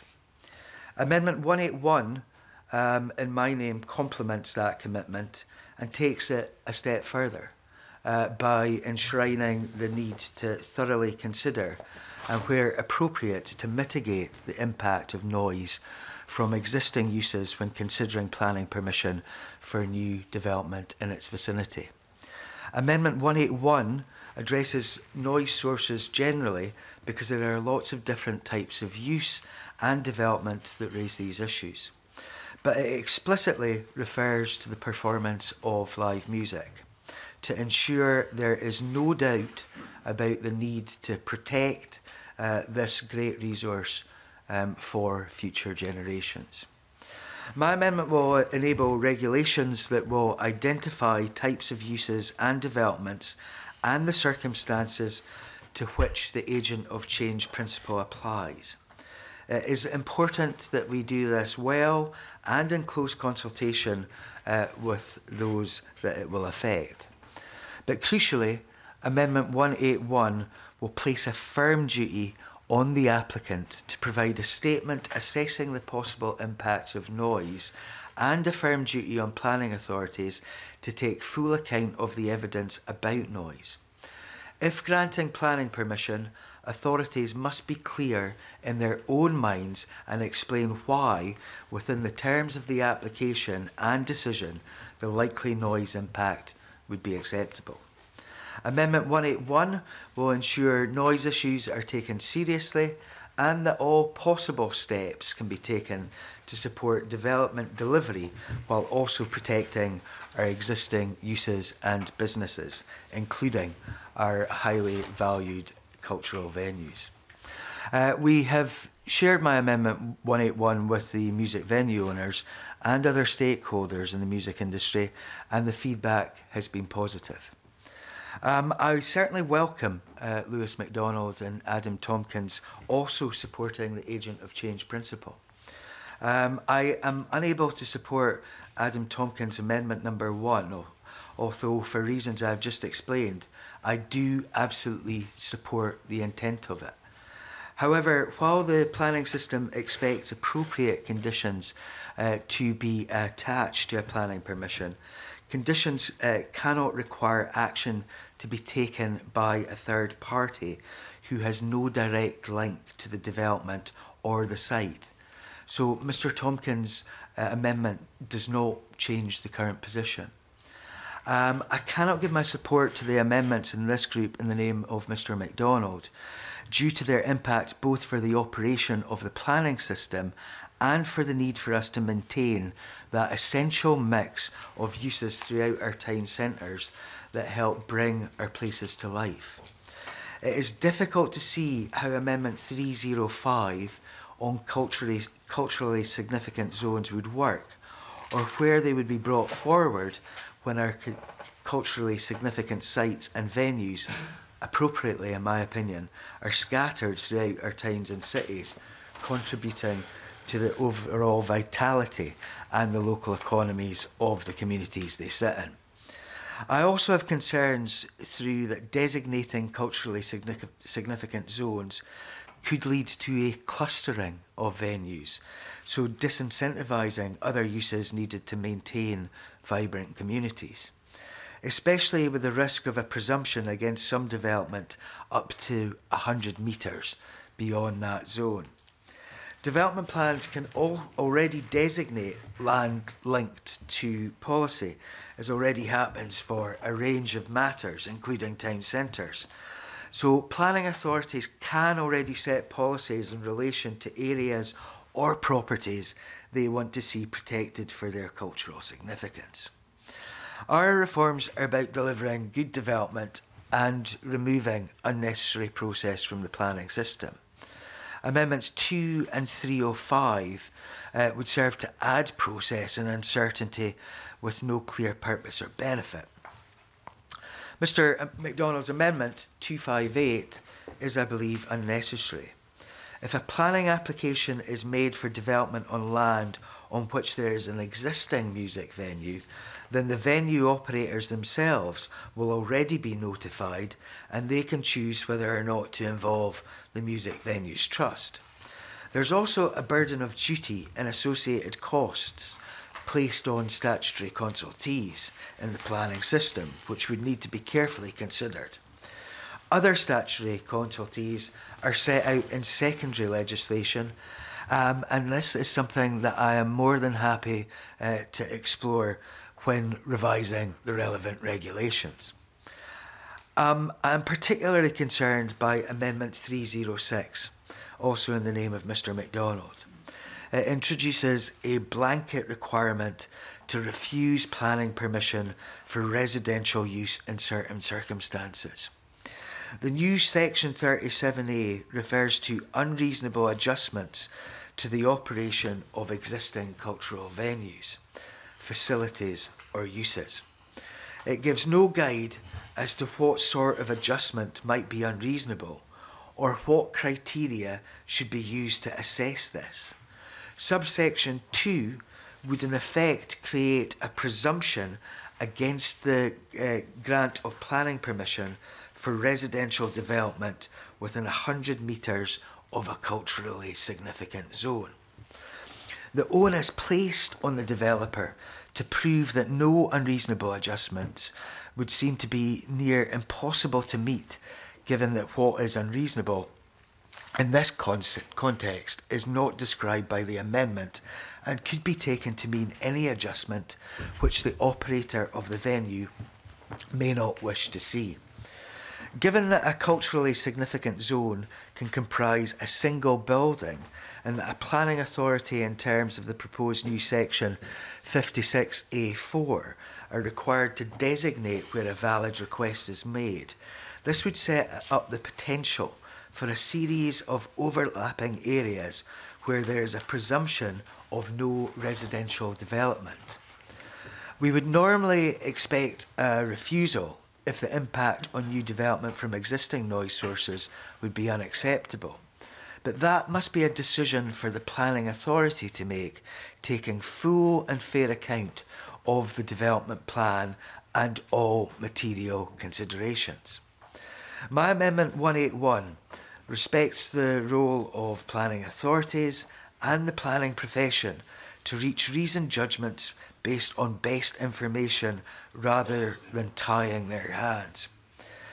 It more appropriately and proportionately ensures the issues around the impact of noise are considered effectively before any decision is made on an application for planning permission.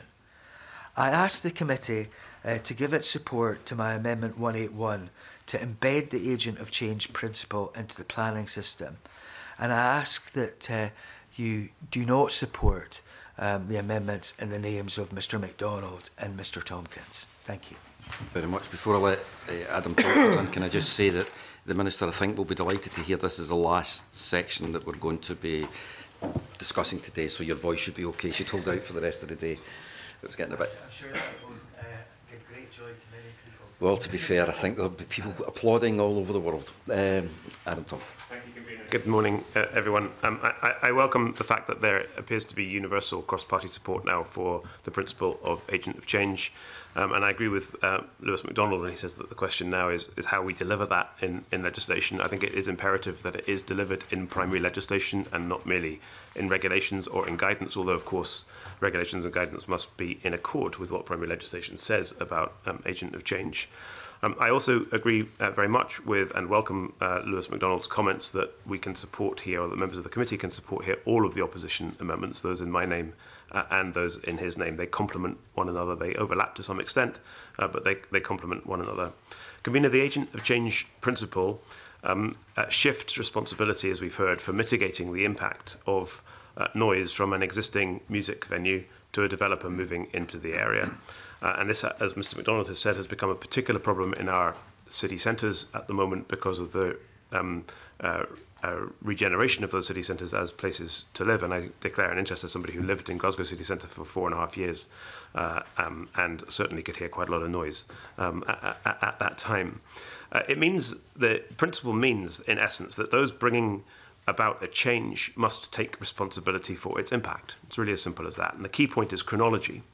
We want to avoid a situation where an existing music venue business finds that as a result of a developer moving into the area, fresh noise mitigation measures must be put in place at the venue's expense. As the law stands at the moment, that's exactly what's happening. Responsibility for managing and mitigating the impact of noise on neighbouring residents and businesses lies with the business or activity that's making the noise, regardless of how long the noise-generating business or activity has been operating in the area. And this is causing a crisis in the live music industry, in particular in Glasgow at the moment. As members will know, it is threatening the very existence of King Tut's. It is threatening the existence of the Sub Club, two of the principal live music venues in Glasgow city centre. Just last week, I was at a meeting hosted in Glasgow by the Nighttime Industries Association, at which these concerns were raised. KSG Acoustics, who are advising King Tut's and the Sub Club with regard to the legal action that they're both having reluctantly to take at the moment, have explained that they support the opposition amendments in this group, but not the government amendment in this group, because the government amendment in this group, they think, doesn't go far enough. Convener, my amendment is designed to ensure that the spirit of agent of change, which is to ensure that venues and new developments can co-locate, this is in no sense an attempt to restrict the planning system, can be put onto the face of primary legislation in Scots law. And my amendment was primarily lodged, as I think my remarks have made plain, to address concerns from the live music community that the current system is inflicting escalating costs on music venues. But it is deliberately broad in scope so that the underlying principle can apply also in other sectors. The Music Venue Trust, which gave evidence to this committee in its Stage 1 inquiry, is supportive of all of the opposition amendments in this group, but is not supportive of the Scottish Government's Amendment 181, because in the Music Venue Trust's view, that amendment, Amendment 181, could fail to deliver the desired policy outcomes, and that is a view which, with respect to the Minister, I share. I do have some concerns about whether all of Lewis MacDonald's amendments are strictly necessary, and whether some of them, in some respects, go too far. Amendment 306 in particular has the potential, I think, to obstruct the planning system by imposing a blanket ban on residential development in town centres where there are cultural venues, or in particular where there are clusters of cultural venues, and I heard what the Minister had to say about that. The starting assumption in Amendment 306, if I've read it correctly, is that the application for a new development must be refused if it is within a cultural zone or within 100 metres of one, unless proved otherwise. But I think that's an issue that can be tweaked at Stage 3, so I would urge members of the committee to support that amendment, notwithstanding those reservations at this point, and we can revisit it between now and Stage 3 with a view to seeing whether we really need to go quite as far as that particular wording. There are, I think, with respect to problems with the Amendment 181 in Mr. Stewart's name. The first is that it doesn't do enough to put the principle of agent of change on the face of primary legislation. It relies too much on regulations. And the second is that, as the Music Venue Trust has said, it's not transparent from Amendment 181 how exactly firm duties are to be imposed or placed on developers to provide a noise impact assessment at their own cost, or that the developer should undertake mitigation measures themselves.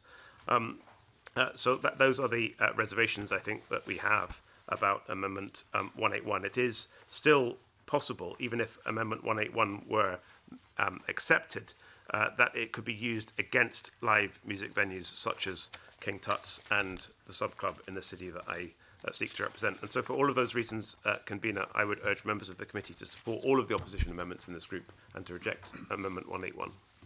Thank you very much. Lewis MacDonald to wind up. Thank you very much. The Minister said in opening his remarks that planning cannot deal with a change of neighbour. Well, I think I would encourage the Minister to be more ambitious than that. Planning can and should reflect our priorities as a society, our priorities as a Parliament, and this is an ideal opportunity to demonstrate what our priorities are and to put them into effect.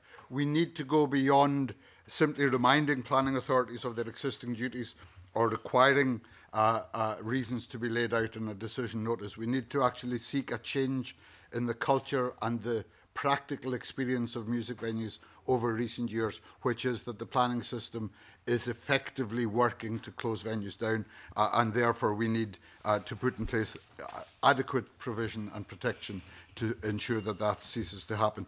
The Minister said that Music Venues Trust or Music Venues Operators welcomed Amendment 1081. It's important to say that every step the government has taken, there's been 2 or 3 different steps taken in the last 6 months. All of those are steps in the right direction, but this is an urgent situation and short steps in the right direction are not enough. We need an actual change in the basis of the law and a change in the basis on which we go forward. Of course. I'm happy to work with both Mr MacDonald and Mr Tompkins to get some of this right, absolutely right, for stage 3. Because I do think in some of these amendments there are some real difficulties which could create areas where development would not take place. And I do think that is probably not the intention, but that is what is laid out in the amendments put forward by Mr MacDonald. I would reiterate what I said previously. I understand the difficulties that there are in certain places around about live music venues, and that's why I moved as quickly as I did in terms of writing to planning authorities. But I would reiterate that planning cannot deal with folk moving into existing properties, existing housing, who may not have the same opinions of those folks that were in those houses before them. And I think we've got to recognise that and also let folk out there understand that this applies to new development and not to what already exists. Because I think that some folk out there are a little bit confused about what all of this is about. Well, I hope that the amendments in my name will remove that confusion by addressing both the issue of new development and the issue of changes in an existing neighbourhood. It is very important, I think, to be more ambitious than the Minister is being in seeing what the planning system can do. And the planning system can protect live music venues. Adam Tompkins mentioned the case of King Tut's. The Minister will know of other cases in both Aberdeen and Edinburgh, and I'm sure there are others across the country, where what we need is provision that protects those venues against development, which we know before it happens, if it happens, will lead to the closure of those venues. That is the seriousness of the situation that live music venues currently face and the reason for taking action in the way that we've described. Now, the Minister was concerned that unreasonable adjustments were not defined in the amendment 306. No, they're not. The expectation, of course, is that the government will bring forward the necessary regulations as under any other primary legislation in order to define that closely and precisely. Of course. Thank you very much. So I've heard both from the Minister and Mr Tompkins concerns that one of the perhaps unintended consequences of Amendment 306 is it could prevent people living in these culturally significant zones. And I'm a bit like Mr Tompkins. I also used to live in a city centre. It was Newcastle, and within a stone's throw of my flat was a dance studio. Just around the corner was a nightclub, and I enjoyed living there. So I'm sure that's not your intention. Are you prepared to look at this for stage 3? I certainly welcome Adam Tompkins' comments around the way we address stage 3. I prefer his proposition, which is that we agree these amendments today and come back at stage 3 to look at any refining that's required, rather than the Minister's proposal, which I think is not to take these amendments forward and then trust that he will come up with something that goes some of the way towards what we're seeking to do. The intention is not to prevent people living in culturally significant zones. The intention is to signal that if you choose to occupy a flat next to King Tut's, that's a good thing if you like live music, but it's not a very good thing if you want to get King Tut's closed down. And I think that is the nature of the choices that have to be made in this case. And that's the reason that I will press my amendments, Convener. I believe that they do achieve what is required, which is providing a clear legal basis for councils to protect, and planning authorities to protect live music venues. I think that's the right thing to do, and I think they will provide significant benefit in primary legislation that will protect our live music venues going forward. Okay, thank you very much. Therefore, the question is that Amendment 2 be agreed to. Are we all agreed? Those in favour? Those opposed? That's 4-3 in favour. The amendment is agreed to. I call Amendment 129 in the name of the Minister, already debated with Amendment 177. Minister to move formally. Moved. The question is that Amendment 129 be agreed to. Are we all agreed? Yes. That's agreed. Oh, sorry, my apologies. I never heard anybody. Right, those in favour? Those opposed? The amendment is agreed. 4-3. 5-2. Oh, right, don't listen to me. Don't listen to me. Right. My apologies. Right. The Alec Cole Hamilton has said that he was not going to move the Amendment 203. Yep. I call Amendment 28 in the name of Daniel Johnson, already debated with Amendment 11. Are you going to move that Yeah, on his I'll behalf? move on behalf of Daniel Monica? Johnson. Okay, thank you. Therefore, the question is that Amendment 28 be agreed to. Are we all agreed? Yes. Those in favour? 1. Those opposed? 6. Amendment 28 falls. The question is therefore that Section 7 be agreed to. Are we all agreed? The question, Section 7 is agreed to by acclaim. Call Amendment 130 in the name of the Minister. Minister to move formally or not? Not moved. Thank you. I call Amendment 67 in the name of Andy Whiteman, already debated with Amendment 66. Andy Whiteman to move or not? Moved. The question is that Amendment 67 be agreed to. Are we all agreed? Yes. Those in favour? 4. Those against? 3. The amendment's carried. 4-3. I call Amendment 68 in the name of Andy Whiteman, already debated with Amendment 66. Andy Whiteman to move or not move? Not moved. Thank you. Yeah. I call Amendment 131 in the name of the Minister, previously debated with Amendment 66. Moved, Convener. Thank you. The question is, therefore, is Amendment 131 agreed? Thank you. By acclaim, 132 in the name of the Minister. Moved, Convener. Moved and agreed. Is it? Yeah, it's the question is it's Kenny Gibson's fault there. I blame him. The question is Amendment 132 be agreed to. Are we all agreed? Yes. Thank you. I call Amendment 133 in the name of the Minister.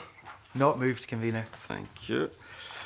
I call Amendment 134 in the name of the Minister. Moved, Convener. The question is Amendment 134 be agreed to. Are we all agreed? Yes. It's agreed by acclaim. I call Amendment 135 in the name of the Minister. Not moved. Thank you. And I call Amendment 136 in the name of the Minister. Not moved. Thank you. The question is that Section 8 be agreed to. Are we all agreed? Yes. Agreed by acclaim. I call Amendment 78 in the name of Graham Simpson, already debated with Amendment 177. Graham Simpson to move or not move? Moved. The question is that Amendment 78 be agreed to. Are we all agreed? Yes. Agreed by acclaim. I think this is okay. Right, okay. I call Amendments 137, 138, 178 and 179 all in the name of the Minister and all previously debated with Amendment 177. Yeah? On block, Convener. Thank you. Does any member object to a single question being put on Amendments 137, 138, 178 and 179? No. Thank you. The question is that Amendments 137, 138, 178 and 179 are agreed to. Are we all agreed? Yes. Approved by acclaim. Thank you. I call Amendment 204 in the name of Monica Lennon, already debated with Amendment 177. Monica Lennon to move or not move? Move. The question is that Amendment 204 be agreed to. Are we all agreed? Yes. Those in favour? 3. Those opposed? 4. The Amendment 204 falls. Call Amendment 180 in the name of the Minister, already debated with Amendment 177. Minister to move formally. Moved, Convener. Thank you. The question is that Amendment 180 be agreed to. Are we all agreed? Yes. By acclaim. Call Amendment 205 in the name of Monica Lennon, already debated with Amendment 177. Monica Lennon to move or not move? Move. The question is that Amendment 205 be agreed to. Are we all agreed? Yes. Those in favour? 4. Those opposed? 3. The Amendment 205 is agreed to. Call Amendment 206 in the name of Monica Lennon, already debated with Amendment 177. Monica Lennon to move or not move? Move. The question is that Amendment 206 be agreed to. Are we all agreed? Yes. Those in favour? 4. Those opposed? 3. 206 is agreed to. Okay. Call Amendment 139 in the name of the Minister, already debated with Amendment 177. Minister to move forward. Moved, Convener. The question is that Amendment 139 be agreed to. Are we all agreed? Yes. Agreed. Claim. I call Amendment 87 in the name of Andy Whiteman, already debated with Amendment 177. Andy Whiteman to move or not move? Moved. The question is that Amendment 87 be agreed to. Are we all agreed? Yes. Those in favour? Those opposed? It's the amendment falls. 4-3.